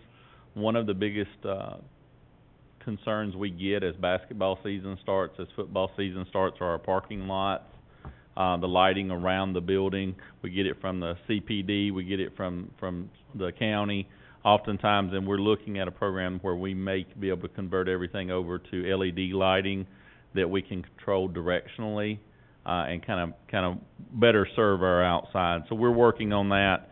Beyond that, we've just got the projects that we're finishing up, and we've given you an update as to where those stand. The bid that we have there for you tonight is the fire alarm. It's a change order on the Santa Fe project. We brought the Santa Fe project to you, and it was bid out. We did bid it out, and from the specs that the fire marshal approved at the bid to when they actually walked it when it was completed, they changed kind of some standards on us on what we have to have. We've got some pull stations and things that had to be added in addition, and that's about is it $3,200? $3,800 that just was above and beyond that bid. It was through no fault of the district. It was through no fault of the vendor. It was just a change that the fire marshal said. So we're asking for just a change order on that to come out of our capital money and to pay that. Any discussion? Then we'll move that to consent. The next thing there are the items that you asked us to bring you concerning McDowell Elementary. Mm-hmm. We are short one item, and I emailed Ms. Kinzer about that on Friday. Mr. Gaines was still out today. Ms. Parker, I think you asked for a cost analysis on what it would look like savings-wise if we closed that facility. And I have numbers on the operational side, but we would get into the instructional side as far as personnel, as far as what title might look like, those kinds of things. And I didn't want to give you an incomplete look at those numbers. Our plan is for me to get with him, and by the time well before the board meeting rolls around next month, that we would be able to present you that document so that you could see that. But what I gave you, I believe Mr. Moore asked for a timeline if we move forward one way or the other, and I tried to give you both. A timeline if you chose to continue usage at that site, and a timeline if you chose to discontinue usage at that site. The capacity numbers, Mr. Fulbright, that was what you had asked for. I based this off of last Tuesday. We came Monday, Tuesday was not there, and that sheet has been updated in two ways. One, it is all formula driven, and two, except for the percentages, we didn't like how it did that, so they are hand entered. And then we also, from when we talked to you in the spring, have gone back through conversations with principals, through conversation within our department, and going back to Dr. Register's report, looked at the capacities of the building, and we feel like those capacities are more realistic than the numbers that we brought to you in the spring. Remember, the ones we brought to you in the spring were just simply the ones that Dr. Register had given us based off of square footage. This takes into account on that sheet the usage of the building, different types of labs, different types of things that have been converted that don't necessarily hold a class every day. So that, and then also we just included for you the EMG report that you were given last month, and that's the specific one for McDowell. But we will get that cost analysis report completed and given to you.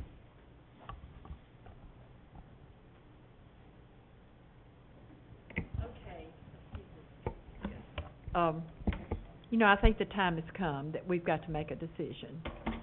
Thank you for all this information, but I think that we've used this term before, kick the can, but it's really about what a school that we're not going to have the funds to replace, not anytime soon, and I think it's only right that we make a decision about McDowell soon. And so I think that decision needs to be at the September board meeting, or maybe the next one, since we do have some new board members on board. Maybe we can get more information if you need it. But I think we've talked about it. I think it's time for us to make some kind of decision. Is there any other thoughts? Mr. Moore? Well, since I stepped away for a moment, I'm assuming we're talking about McDowell now. Okay. And the timeline here, and I would agree with you. I'm satisfied with us going ahead and talking about this at the next full board meeting. As far as the question I've got is, what format do we need to have some kind of decision in? And this may be a Jake question. How do you go about talking about closing a school in formal terms? Well, that being a given, I appreciate that. But I mean, honestly, what I would ask for is that if that's what we're going to be talking about at the next meeting, I would like to have some kind of motion that addresses it in whatever way we feel like is necessary. I don't even know what that's supposed to look like. I mean, it would be a motion to a motion that you were looking in that direction, asking for more information and a plan to close the school, and then it would be a motion to approve the plan to close the school. And that's what I foresee. It would be a two-part process. That way you would have the opportunity for public comment on both parts. And just so y'all know, I don't know if you each took time to look at that timeline that you asked for. I tried to build that type of timing in so that there was a time for the public to come. And what I gave you as far as the recommended deadlines were like the most conservative deadlines. You know, a decision by Christmas. Obviously, if you do a decision in September or October, we can accelerate on our side getting more information to you and completing a plan. But I tried to kind of take those things into mind.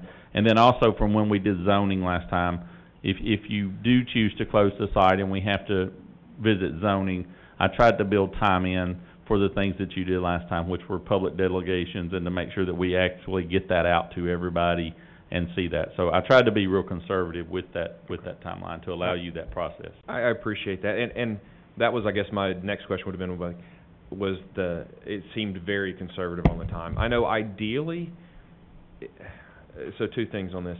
I'm not sure much more public discussion needs to take place on this. I mean, we really are not at a place where we have any other options, unless there's some benefactor in the community that wants to write a check. At this point, I think that's where we're at. Well, I will say that is my thought process. However, I did not want to speak for you guys, so I tried to. But for me, I'm satisfied that if a motion were to be on the agenda for the next meeting that says, motion prepare a school closing plan, if that sounds appropriate, and then perhaps have something quicker out. Because I know ideally, I would like for us to be able to put out to the community, at least in January, what this is going to look like for those new school years. And I know when we went through TSBA training for years, they've always said, if you can do rezoning in that and have that to the public in January, so that they have lots of time to digest what frankly is not a pretty thing to consider what you're going to be changing schools, but it's enough time to prepare yourself for what's coming. And I think January is the time frame. I know I would like to have that go out to the public, if that's possible. I don't know what other board members think, but I really want to give the public as much time as possible on the real part of this, which is not trying to figure out a way to make this happen, which we've been trying for years, but really to figure out what are you going to happen when your kid has got to go to a new school. I think that gives you plenty of time to figure out the logistics, for us to figure it out, for parents to talk to their kids about what this really is. I mean, I think that's a big part too, is just have plenty of time to do that and not be throwing that at them at the last minute. To say goodbyes to kids that they may not be in the school with next year. I want plenty of time for that. And I will say, and I mentioned to you last month that I was tasked last fall with creating a plan the beginning plan of what that would look like. So if you accelerate this process, we have the map ready. We just have to go back and vet some numbers and make sure that from last year to this year numbers, you know, they usually run somewhat consistent. Okay. But we do see some minor changes. So we can speed up or slow down to your liking, and that's what I tried to let you know in that timeline, to give you that option. If you continue using, if you discontinue using, we can do whatever. And we can do it relatively quickly, as quickly as you would want it. Right. Chair, if I could ask, I mean, that would be my ask, is to have a motion to prepare a plan for closing McDowell School. Okay, I'm not calling Mr. Beaver just a minute, but let me say this. You've got 3 new members of the board. You're asking them to make a big decision that we've spent the last 3 years hearing public comment about. I think that prepare a motion, yes, a plan, but the actual plan I would rather vote on in October. Just because, it would give them an opportunity for public comment. I'm going to disagree completely. I think we need to keep moving on this. I just don't. Happens every 2 years. We put new people on, they come on and off. I think the people that are coming on have time to look at the documents, figure out what's going on. Again, all we're doing would be voting on preparing a plan. The actual plan would come on with those new board members. We're not asking for the plan to show up at the next meeting. So I think they would have plenty of time to decide what to do with that. You heard me say it's time to do it. I do agree that we need to. I'm just trying to make sure we're giving everybody a chance to be heard. Mr. Beaver. Thank you, ma'am. Well, I tell y'all what, I came on the board 8 years ago, and I think Mr. Lindsay, he can verify this. About the second board meeting we attended, it was to talk about McDowell. We went to McDowell, toured everything, the bat droppings, the asbestos, everything, and that was 8 years ago. And I'm glad, hopefully, to see something come of this. You know, we had a lady come and talk to us about a month ago, and what I understood her to say, you know, don't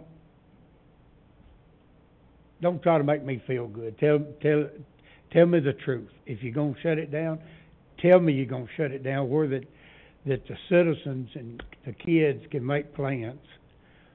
And you know, I'm glad to hear this, 'cause you know this can has been kicked down the road for 8 years now or more. Thank you, ma'am. Okay, well, it will be on the agenda. Excuse me, Ms. Hopkins. I just want to say that I think when we, since this is a sensitive topic, I think when we say things, we don't mean it, I don't think, in a funny way, but when we have humor behind the things that we say about that school, I've gotten thoughts that it's offensive to some of the parents and students that have endured that school. So it's not a can, it's a school, it's, you know, it's children there, it's people there, and when we snicker, sometimes you may not mean it in that way, but if your child went there, or you were a teacher there, it would cause you to think about how you say things and make sure you said it where it's not harmful to somebody. That they've endured and stayed there and done well with what they have. The next thing is to Mr. Perryman. It was a question that came up at one time when they had the public delegations, and some community members were wanting to know. And so I wanted to ask you, what is your thoughts or expertise on this school being the rezoning area where all the kids could maybe come together and come to this school, if that's even a viable option, or, because I know the school that's here as well, but just your thoughts on that or discussion you've had for this school to become, not now, but in that 2021 year, if that was ever an option, could it be an option? Mr. Gaines and I have talked over the last few weeks since the last meeting about the East Hill Task Force that looked at this building specifically about 4 years ago. He brought me the notes that he found this last week. They are in a folder on my desk, and they're about this thick.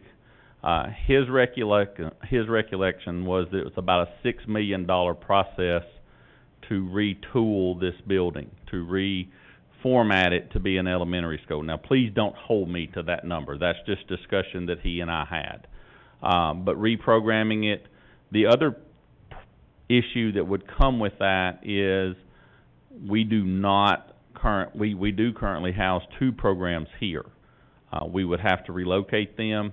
This building presents many challenges. This would be, I mentioned to you that McDowell is the only school that we have to unload on a street.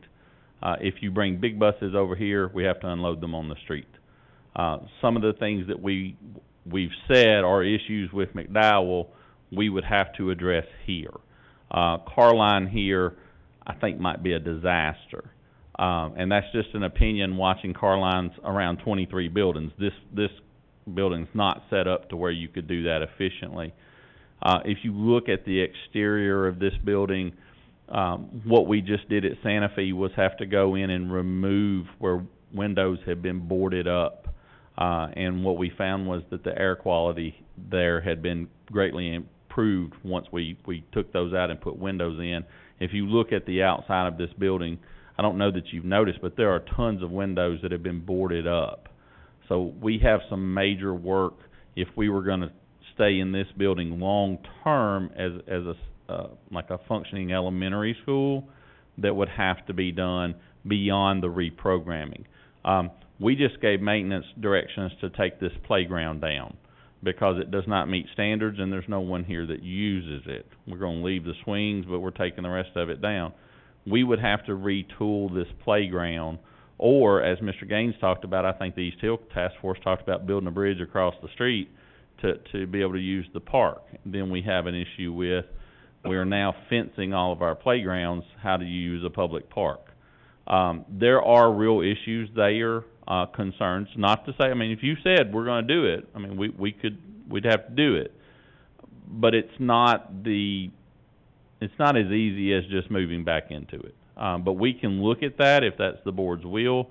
I do have the folder. They did extensive work. I believe Mr. Pointer may have been on that task force as well when they looked at this as an elementary school. What this would do, though, is this doesn't solve the McDowell problem, zoning-wise, because those kids more than likely would not be zoned here. A lot of McDowell's kids live out towards Bel Air on the Macedonia side back there.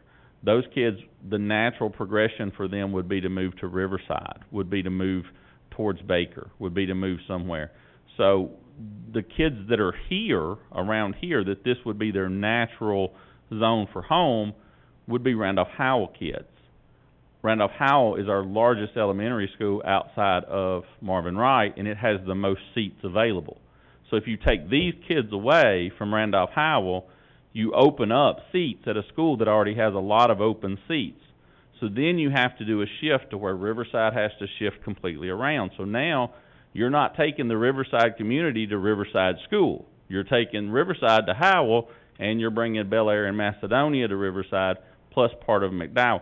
The natural shift of it leaves holes within the zoning, but it is something that we could present to you as doable.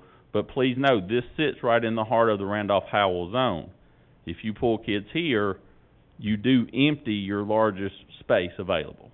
And then you just have a lot of seats at a really big school, and the placement of our schools isn't always wonderful. House that's out on Bear Creek Pike, it's going to be nice out there sooner or later because of so much that's building out there. But I know the whole time I was at Cox, you bus everybody out there. So it's kind of the same thing here. If you took these kids and brought them here, you're going to have to pull kids from the other side of town to send that direction. Actually, you would pull Riverside probably and send there. And the problem with that is you got a school in Riverside. So now you send kids to Riverside who don't live in Riverside. So that domino becomes, remember, zoning is all transportation. We have zones because of transportation zones. That's how that works.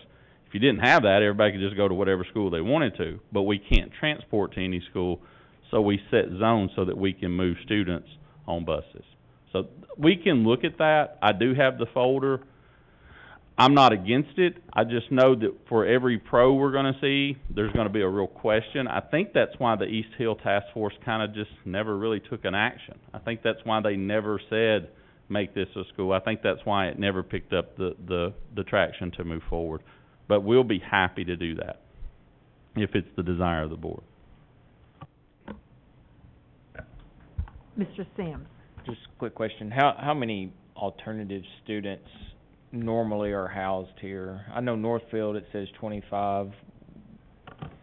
Northfield and the alternative program, and Mr. Lang is here, fluctuate over the course of the year, because please remember with the alternative program, I know as being an administrator, the deeper you get into the year, kind of the more kids you get in this program.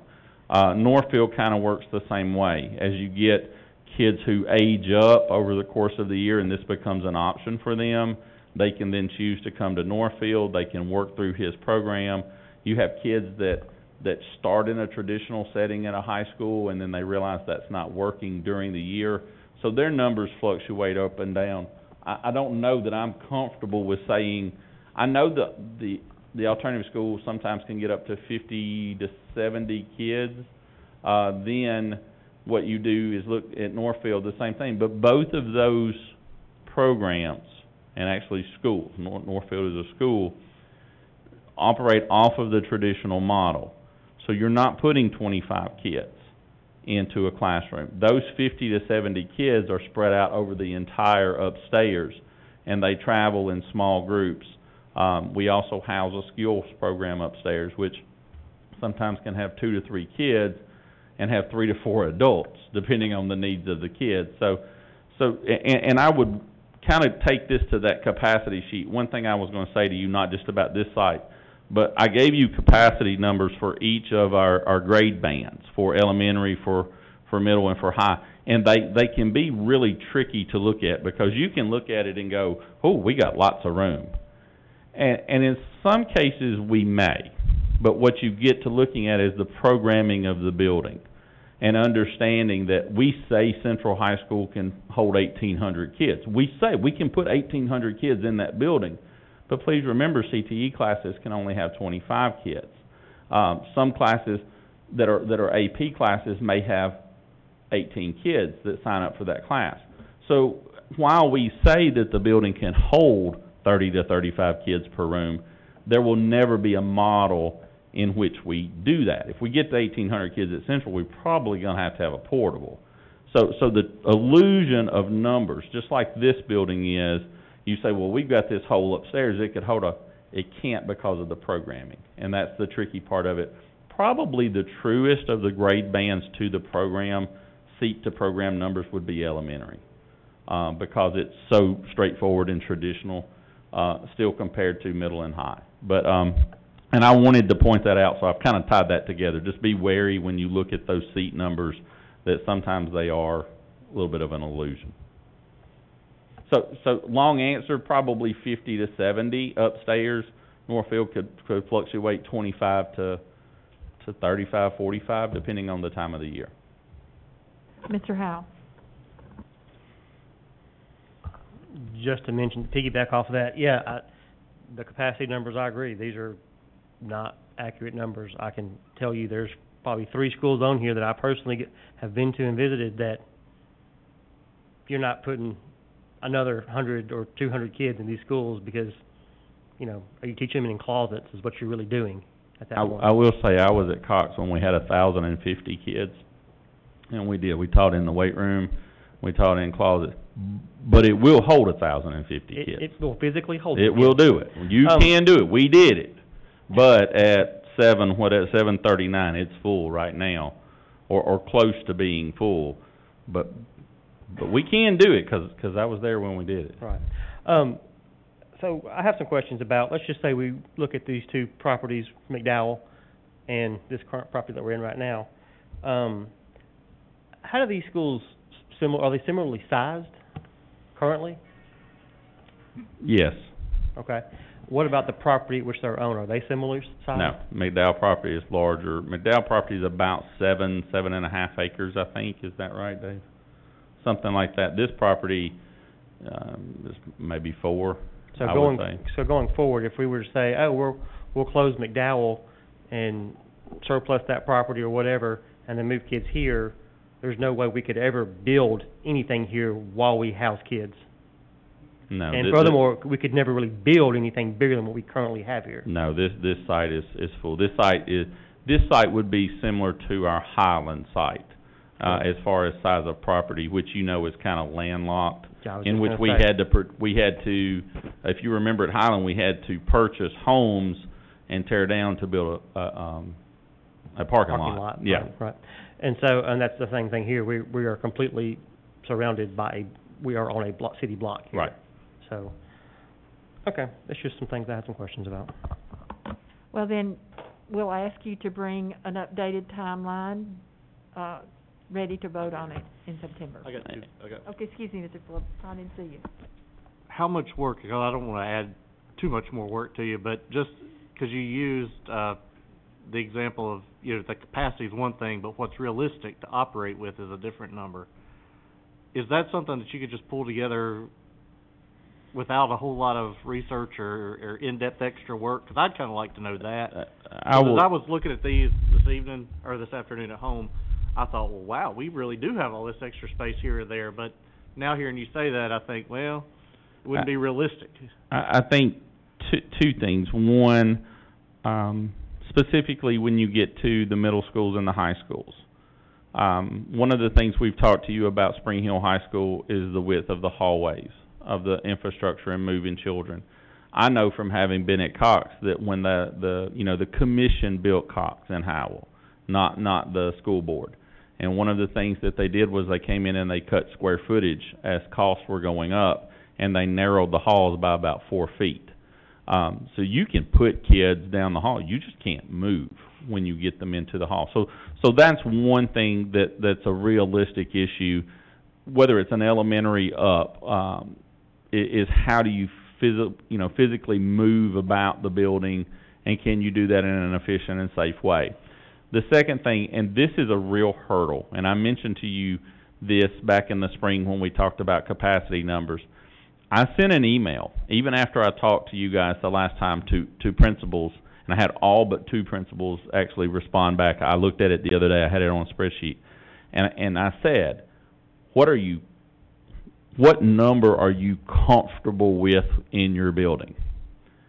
They range so far away from what we realistically think the building can hold that it is crazy. We had a high school that shot so low, and they said, we're cool with this number because we would like to keep our classes at 20 to 25. Well, we would all like to keep our classes at 20.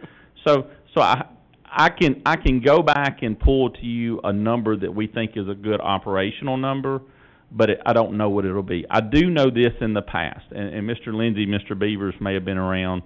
I know Mr. Dudley would have been. We used to be given the rule that we wanted to operate buildings somewhere between 85 and 90% of the capacity that we determined. And that was so that over the course of the year, if you had new neighborhoods open, if you saw growth in an area, you always were running about that 10%, 10 to 15 on what you could absorb within the time. We're way below that at some schools right now. Spring Hill Middle is very low right now, but that's because we built Battle Creek. We know that those 2 schools are going to go up. Same thing with Spring Hill Elementary. It's probably going to fill back up much quicker than some of the schools down here will. So that's generally kind of what we used to operate on, was somewhere between that 85 to 90 we were comfortable. Once we got over 90, we were starting to be uncomfortable. You can see that Baker, Brown, McDowell are the ones that are over 90 right now. All right, you don't need to give me any other information. That 85 to 90%, that's how I'll guide my decision making. One other last thing I want to mention is we're not just dealing with the emotions of closing a school and the families that affects, and once I get something in my head, I don't let go of it.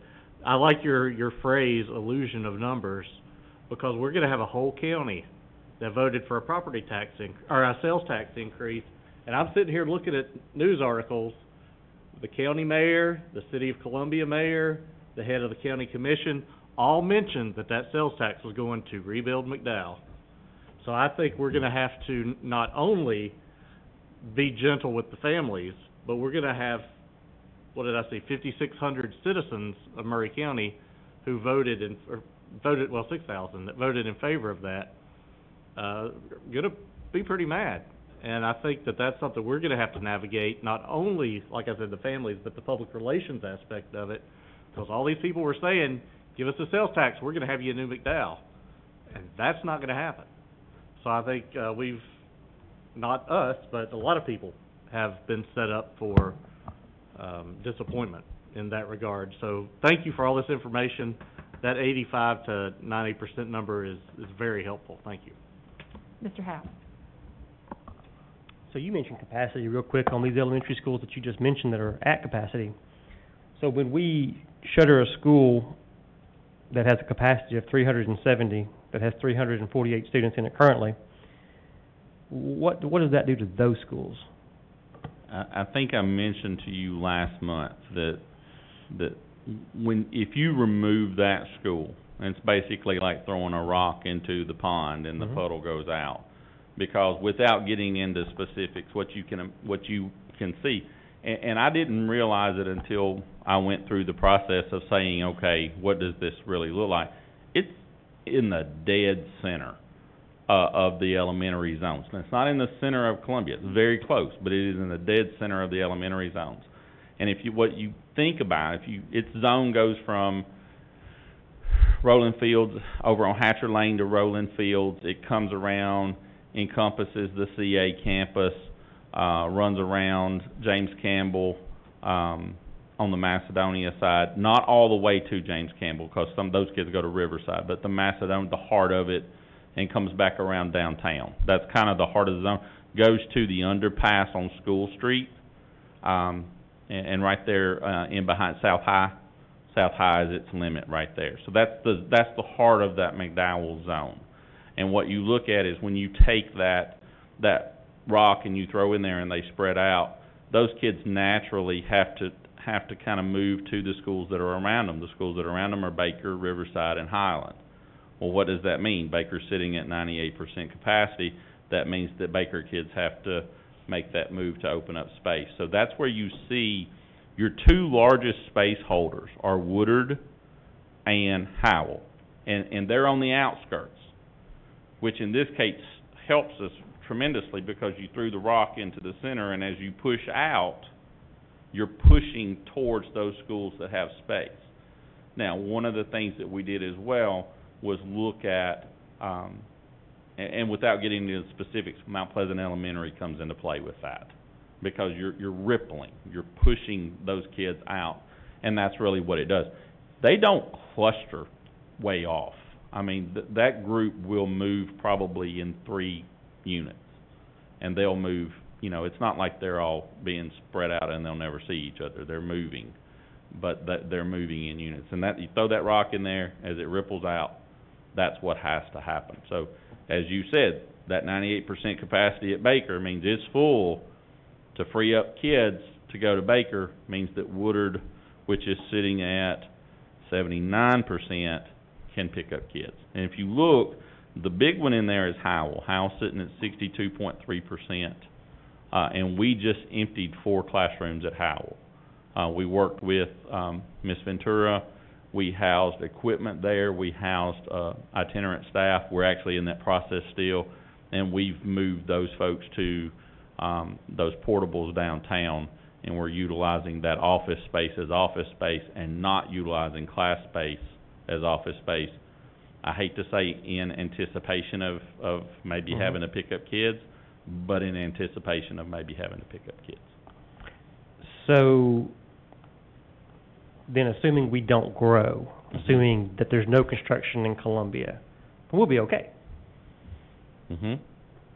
But as we all know, there are houses being built in every lot that can be found in Columbia. Yeah. So going forward, how does this play out? I mean, what are we gonna do? So without getting into the weeds, we're always thinking ahead of y'all. I don't mean that the way that sounded, but we're always looking down the road. We two things. A lot of the growth is able to be filtered in some way to Howell, because a lot of that growth is occurring in the current Riverside zone and the current Brown zone, where we're seeing big growth in Columbia. Now, here's the other thing, and I'm falling back into transportation mode. Please know that Columbia goes to Spring Hill High School. Please know that when Spring Hill Middle School was built, it had a Columbia address, and they had to petition the state to move it to Spring Hill, and then the city took it in. Columbia goes to it goes a long way, okay? The biggest growth we see is north of Bear Creek Pike, okay? That's Randolph-Howell growth, that's Spring Hill Elementary growth.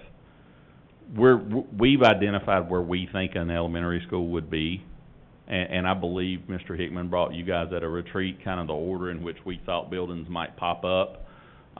We think that high school is going to be the first one, but then you saw an elementary school, and you saw within that 5-year window, I had 2 elementary schools listed, and they're City of Columbia elementary schools. And please know that even if we had to go north of Bear Creek, and when I say north of Bear Creek, I'm thinking north of Speedway, okay, north of Burt Drive, probably somewhere on that west side of 31. In my mind, that's a Columbia school. I think a lot of citizens think that's a Spring Hill school. It's not. It's a Columbia school. So you're right. If we don't grow, we're fine. We know that's not going to happen. The other thing that Mr. Hickman has asked us to start looking at is your 5th grade option, and what we would do with that. And then that becomes really tricky down the road. But those are things that we're looking at right now for down the road, and we work constantly with the City of Columbia, with Mount Pleasant and Spring Hill, and then with the county on the maps and on where the growth is.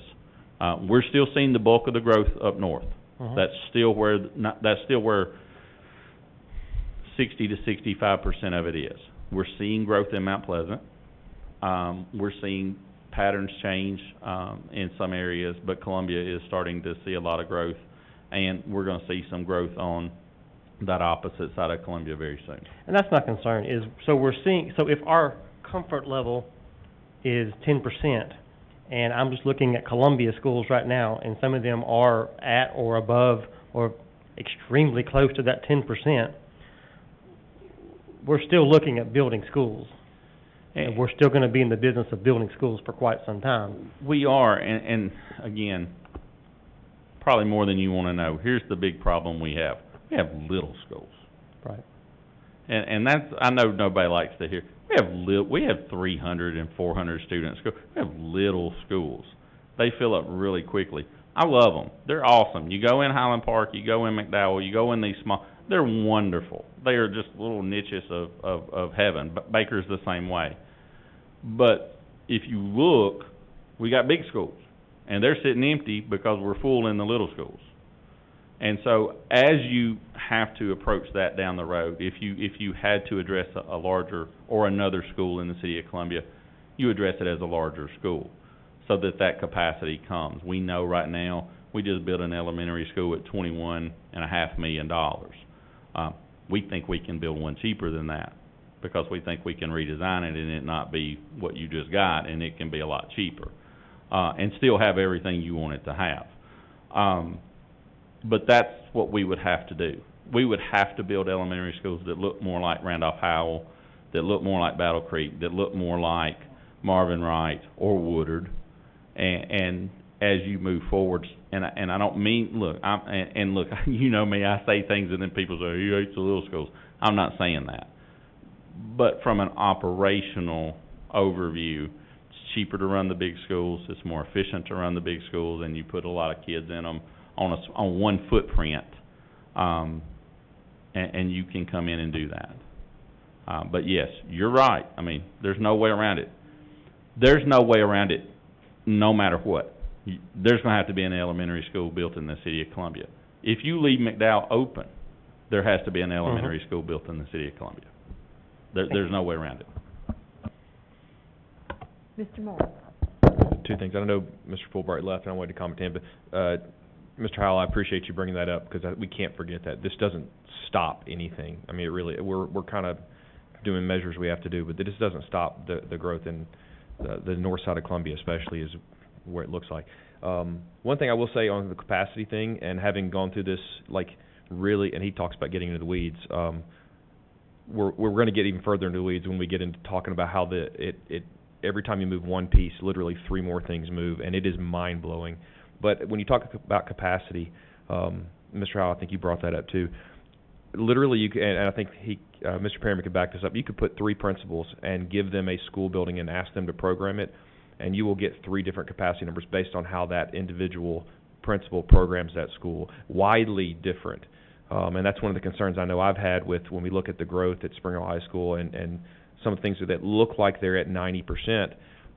You could very easily, I'm not faulting that principal or anything else, but you could easily take another principal, put them in that same school, and all of a sudden you would have a number that was at 80% or 73%, just because of how they would run their school. And that's a big variable that it's hard on a board member for us to kind of manage that piece. That's difficult, because I've been asking for solid, consistent numbers for 6 years now, and I finally figured out there's no way to get it. It's going to change every year depending on how that building is run, new state programs, how things are done. If you look at the elementary schools, you look at the pre-K numbers. I know that's something that we've moved around in the past. That radically can change what your capacity is in a building depending on where you decide to utilize pre-K.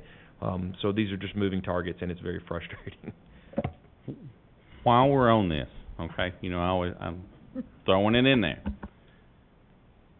We would like to talk to you about doing what the counties around us, what Rutherford has done, what Williamson has done, what Wilson is doing, what these Sumner has done.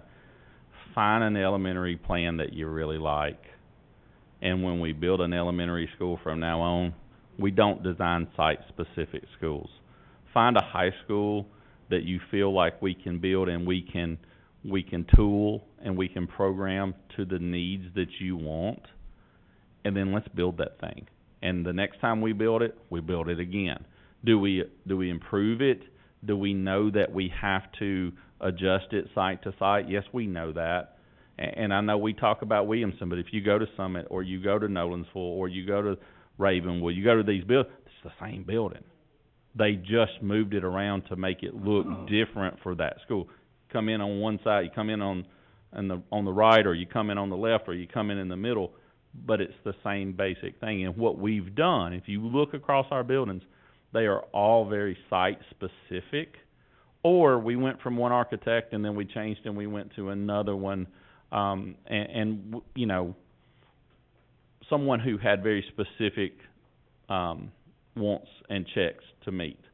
What we think we can do is start getting into the business of building a building, and I'm not just saying you but that's what builders do with houses.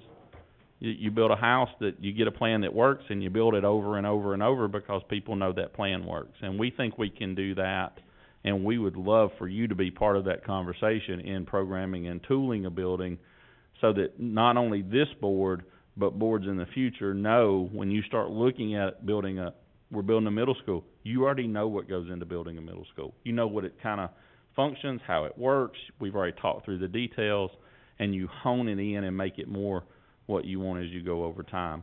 And that's what we think has to happen, because we're the 12th largest system in the state. People don't think that, but we are. And with the growth that's coming, it's not slowing down. And, that's what a lot of folks don't realize, is that it's not going to slow down. We're going to build more schools, and we're going to build things in the future. We just have to have a plan and be very diligent and very mindful of what you want that to look like as we move forward. And then that takes so much heat off of you. And the big thing that we fight, and you guys know this, are the inequities across our district. Santa Fe needs an auxiliary gym. Santa Fe's needed an auxiliary gym for the 22 years that I've been in Murray County. It's been said every year. The inequities that we have, what we have to do moving forward is start saying we got a uniform plan for these different sites. And when you get a building, you're getting what the others got. and we move forward with that. So that's just a plug from us. That makes life a little bit easier. It's a lot of work, but it makes life easier on us in the long run. And I think it makes it easier on you, and it meets the needs of the children. That's not to abandon the sites we have now, and that's not to throw stones at them and say, oh, these sites aren't great, because they all are. They all have their characteristics and their nuances. But as you move forward, how do we address new sites? Okay, thank you. This has been a really good discussion. I assume that we want to bring this back to the board meeting, and you will update the plan so that... You want an updated timeline? That's right. Okay, we'll do it. All right, moving on then, is policies. I think the policies it's posted... You skipped one thing. Oh, no, thermal imaging, oh my gosh. And I brought this before you. Mr. Hickman and Doug and I have been speaking about this, and we've actually started school. We wanted to get it to you before school. You remember back in the summer I talked to you about some thermal imaging cameras that we tested out at Central High School that can take large numbers of temperatures at one time. Mr. Hickman asked me to look into these systems and see what we could do for our larger schools. We identified the 6 largest schools, and we got pricing for those. However, the price is the same no matter what, because we utilized the cameras that already exist within our buildings. So it's not coming in and adding a lot of new hardware. It's a lot of software updates that come into. So what you've got here are just a proposal, and the one I'm looking at is not flipping the way I want it to, but it is a proposal to add thermal imaging capabilities to those 6 sites. And I'm going to have to open up the actual quote because it's not flipping the way I want. I believe the quote is around $66,000. And if you will give me just a moment, and I am so sorry that I thought that would open in there and it did not. Yeah. So, and you see the breakout of what it is per site. So, in discussions with Mr. Hickman, we thought that this would be something to bring forth that would be helpful with the larger schools. It is something that we would have forever. So if we ran up on this sort of situation again, these buildings would have these capabilities. And it is, like I say, mainly just a software update. So we're bringing that to you just for discussion and consideration. Oh, there it is down there. But I will tell you, there's nowhere identified in the budget for this funds. So this would have to be a fund balance purchase. But it's a one-time purchase. It would be a one-time purchase, yes, ma'am. All right, any discussion? Mr. Moore? Yeah, man, I'm a tech guy, and this sounds really neat, but I just don't see that this is something we need to be engaged in right now. I just don't see the benefits when I could come up with about art somewhere else that we could spend if we're going to spend this money right now. And I'm just not seeing a benefit for this part. So that's where I'd be on it. Mr. Howe? I'm inclined to agree with Mr. Moore, and however, watching our staff out there with their, the guns and everything, the temperature scanners and everything, and it's really good right now. But it's also nice outside in the morning. I don't know how happy they're going to be when it's 23 degrees outside, standing out there scanning our kids. So it might be something to consider, but I mean, at this point, everything's running pretty smoothly as far as scanning temperatures go. And please know this cost would be uniform no matter the site. That's why we only chose the larger sites, because they do handle such volume. It'd be the same to put it into Baker. So the cost is there. Any other discussion? Ms. Beaver? I had just one thing, Okay, real quick, I can't but see your it looks slide, like I'm sorry. That's okay. It looks like it's just one single device, camera to detect it. I mean, every school we have has multiple entry points, I think, but that's one concern I would have with this. And also, you're still going to have a person or a couple people that has to monitor this as people come through to check these temperatures, I assume, right? Or So the good thing is, one, we are adding ahead, but we can convert some of our existing entryway cameras to operate on this system as well. We've spent quite a bit of money the last couple of years getting cameras up to date. Yes, you have to have someone to monitor it. The good thing about this system is I could monitor it from wherever. Some of the ones that we looked at from other companies, you had to physically stand behind a little podium with the camera, and you had to move the camera. This one, the camera is fixed. It is a camera that's there, and it could be monitored by someone with a laptop sitting at the door. They don't have to be there all the time. So we looked at, if we were looking at thermal imaging, how could we do this and it be the most efficient and not be a big piece of hardware that you have and then a year from now it's just sitting in a corner, because this actually just ties into our existing cameras. And so that's why we looked at this. And Systems is a company we normally work with, and they have this on a statewide bid.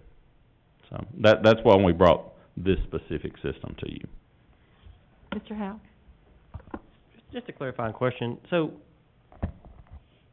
it uses our existing cameras, so literally it doesn't matter what port of entry they enter, we're monitoring it from all? Yes, but they have to determine which cameras, within the system you have to set which ones you want to actually monitor that. It's the brains of the system. Okay. You have to change, not the whole head, no. Okay. Some of the newer ones you don't have to change the head. Some of the existing older ones you do. What we did when we converted the cameras, some of the cameras that we use are still old black and white cameras. They've just been pulled into our digital system. Some of them are brand new cameras, and obviously the newer the camera, the more functions it has. The camera that we put in now, the software packages you can buy with it are crazy as to what they can do. It's kind of like buying a tractor. An 80 horsepower and 120 horsepower has the same engine, just the computer tells it it's different. Right. So the heads of the cameras are somewhat the same way now. Any other discussion, Mr. Fulbright? I'm kind of intrigued by this. I kind of think it's a neat something, and I think you hit it head on. When it gets to be 25 degrees outside, you're not going to want a lot of people out there. Is there a way, or I know the bid is for 6 schools, but is there a way to get it to only 3 schools and test it? And if it's something we don't like, then we're only out that way 3 schools worth of money. Yes. But if it's something that we do find to be a benefit, or would they let us test it at once? That the price you see is fixed. So whatever you want. If you wanted to buy one, test it at one, then that's fine. Yeah, we can do that. Well, that's what I'm asking. It's 11. Yeah, yes. Okay, that's what I was asking. It's the same price when per school. When you said fixed, I No. thought... It's a fixed cost right. per school. Okay, per school. And all of our sites are on this Avision system now. So it would be something that eventually, if you chose to, you could expand into even this building and central office and the tech department. Everywhere's got the same system now. Okay, I'd like to see us discuss it just a little bit more, just to give it a try. I mean, I think there is going to be some benefit to it this upcoming year, no matter what. But yeah, I think it deserves some more discussion. Why don't we put it on the agenda for the board meeting, and we can discuss it further and see what you all want to do. As to do it for 1, 2, 3, 4, or 6 schools, we'll just bring it to a discussion and a vote. Okay? Policies, final adoption, that's a policy that we propose changing the board meeting time. I think we want a motion in there to say we waive the 30-day posting of that policy, since we've already I think Shirley's helped make out a calendar and everything based on that. But so is there any discussion about it, or can I put it on consent? I think we have to vote on it as a waive. That's true. Okay, sorry. So we would like a motion to pass the policy and waive the 30 days. Right. Okay. There aren't any posted policies, so I'm moving to other business, instructional low bids. The first one is bid number 21-001, RFP for adaptive online literacy program for grades 3 to 12. I'm pitch hitting for Scott tonight, so I'll try to address this. This is a reading program that would be used at Whitthorne, Cox, and Brown Elementary Schools, it is being purchased with title funds. Beyond that, I don't know if there's a lot I can tell you about it.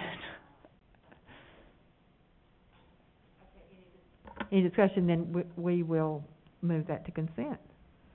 Next is, bid number 21-002, additional sped contract, and here she comes.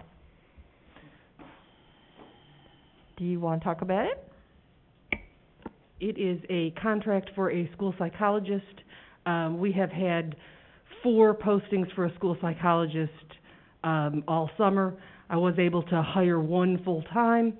This is a contract, I was able to hire 2 full-time, so I have 2 open. This is one that will serve Battle Creek Middle School.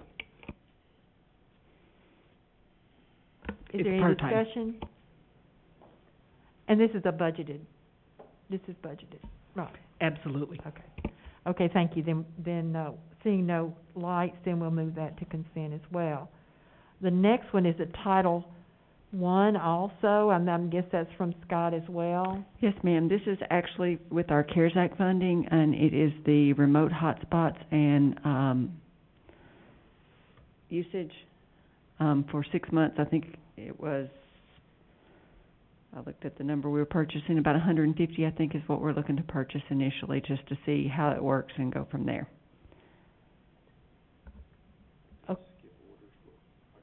I kind of did too, because where Am I looking at the wrong one? I'm sorry. 4.1.3. Please forgive me. Okay, all right. So we'll put that on consent. Next one is the Teach Town Special Ed Program.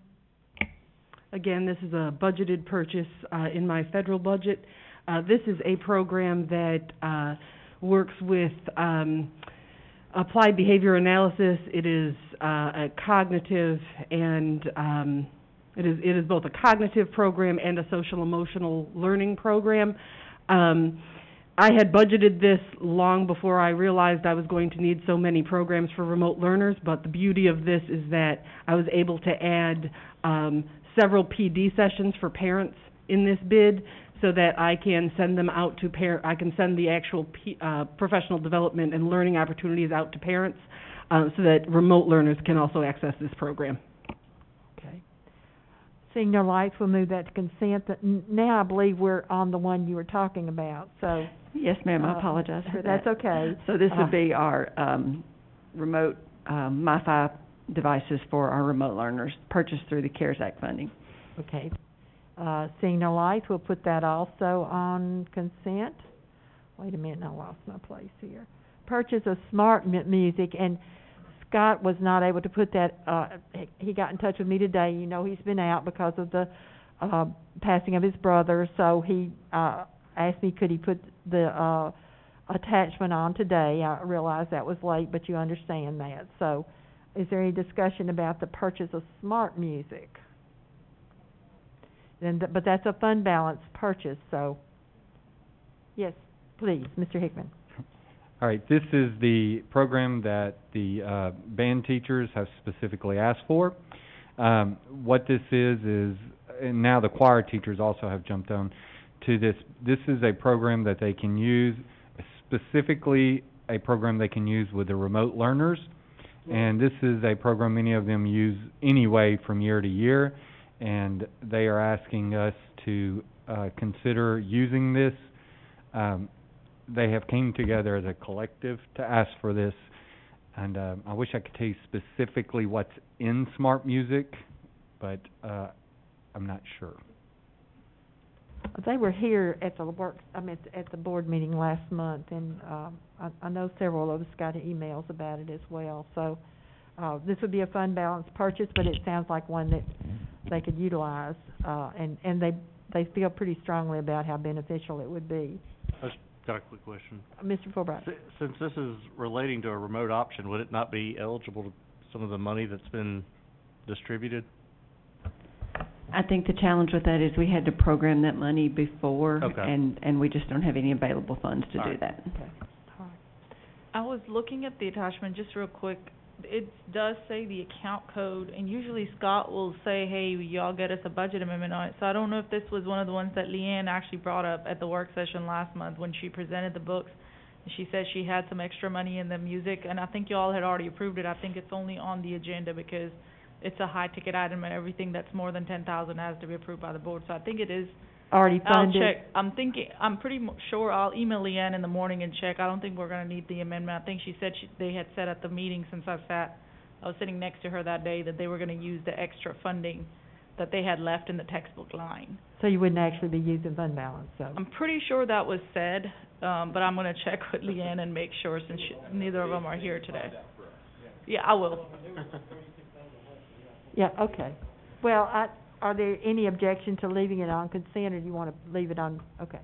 All righty, then let's move on. Now we're in 4.2.1. So you're saying you're moving it to consent? Mm-hmm. Okay. No? As long as it is not coming from fund balance, I'm fine with that.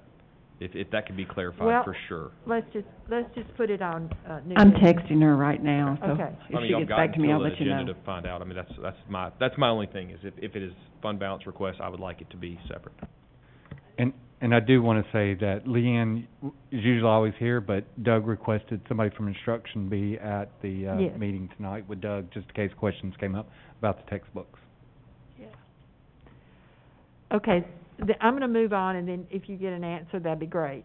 If not, we'll put it on new business.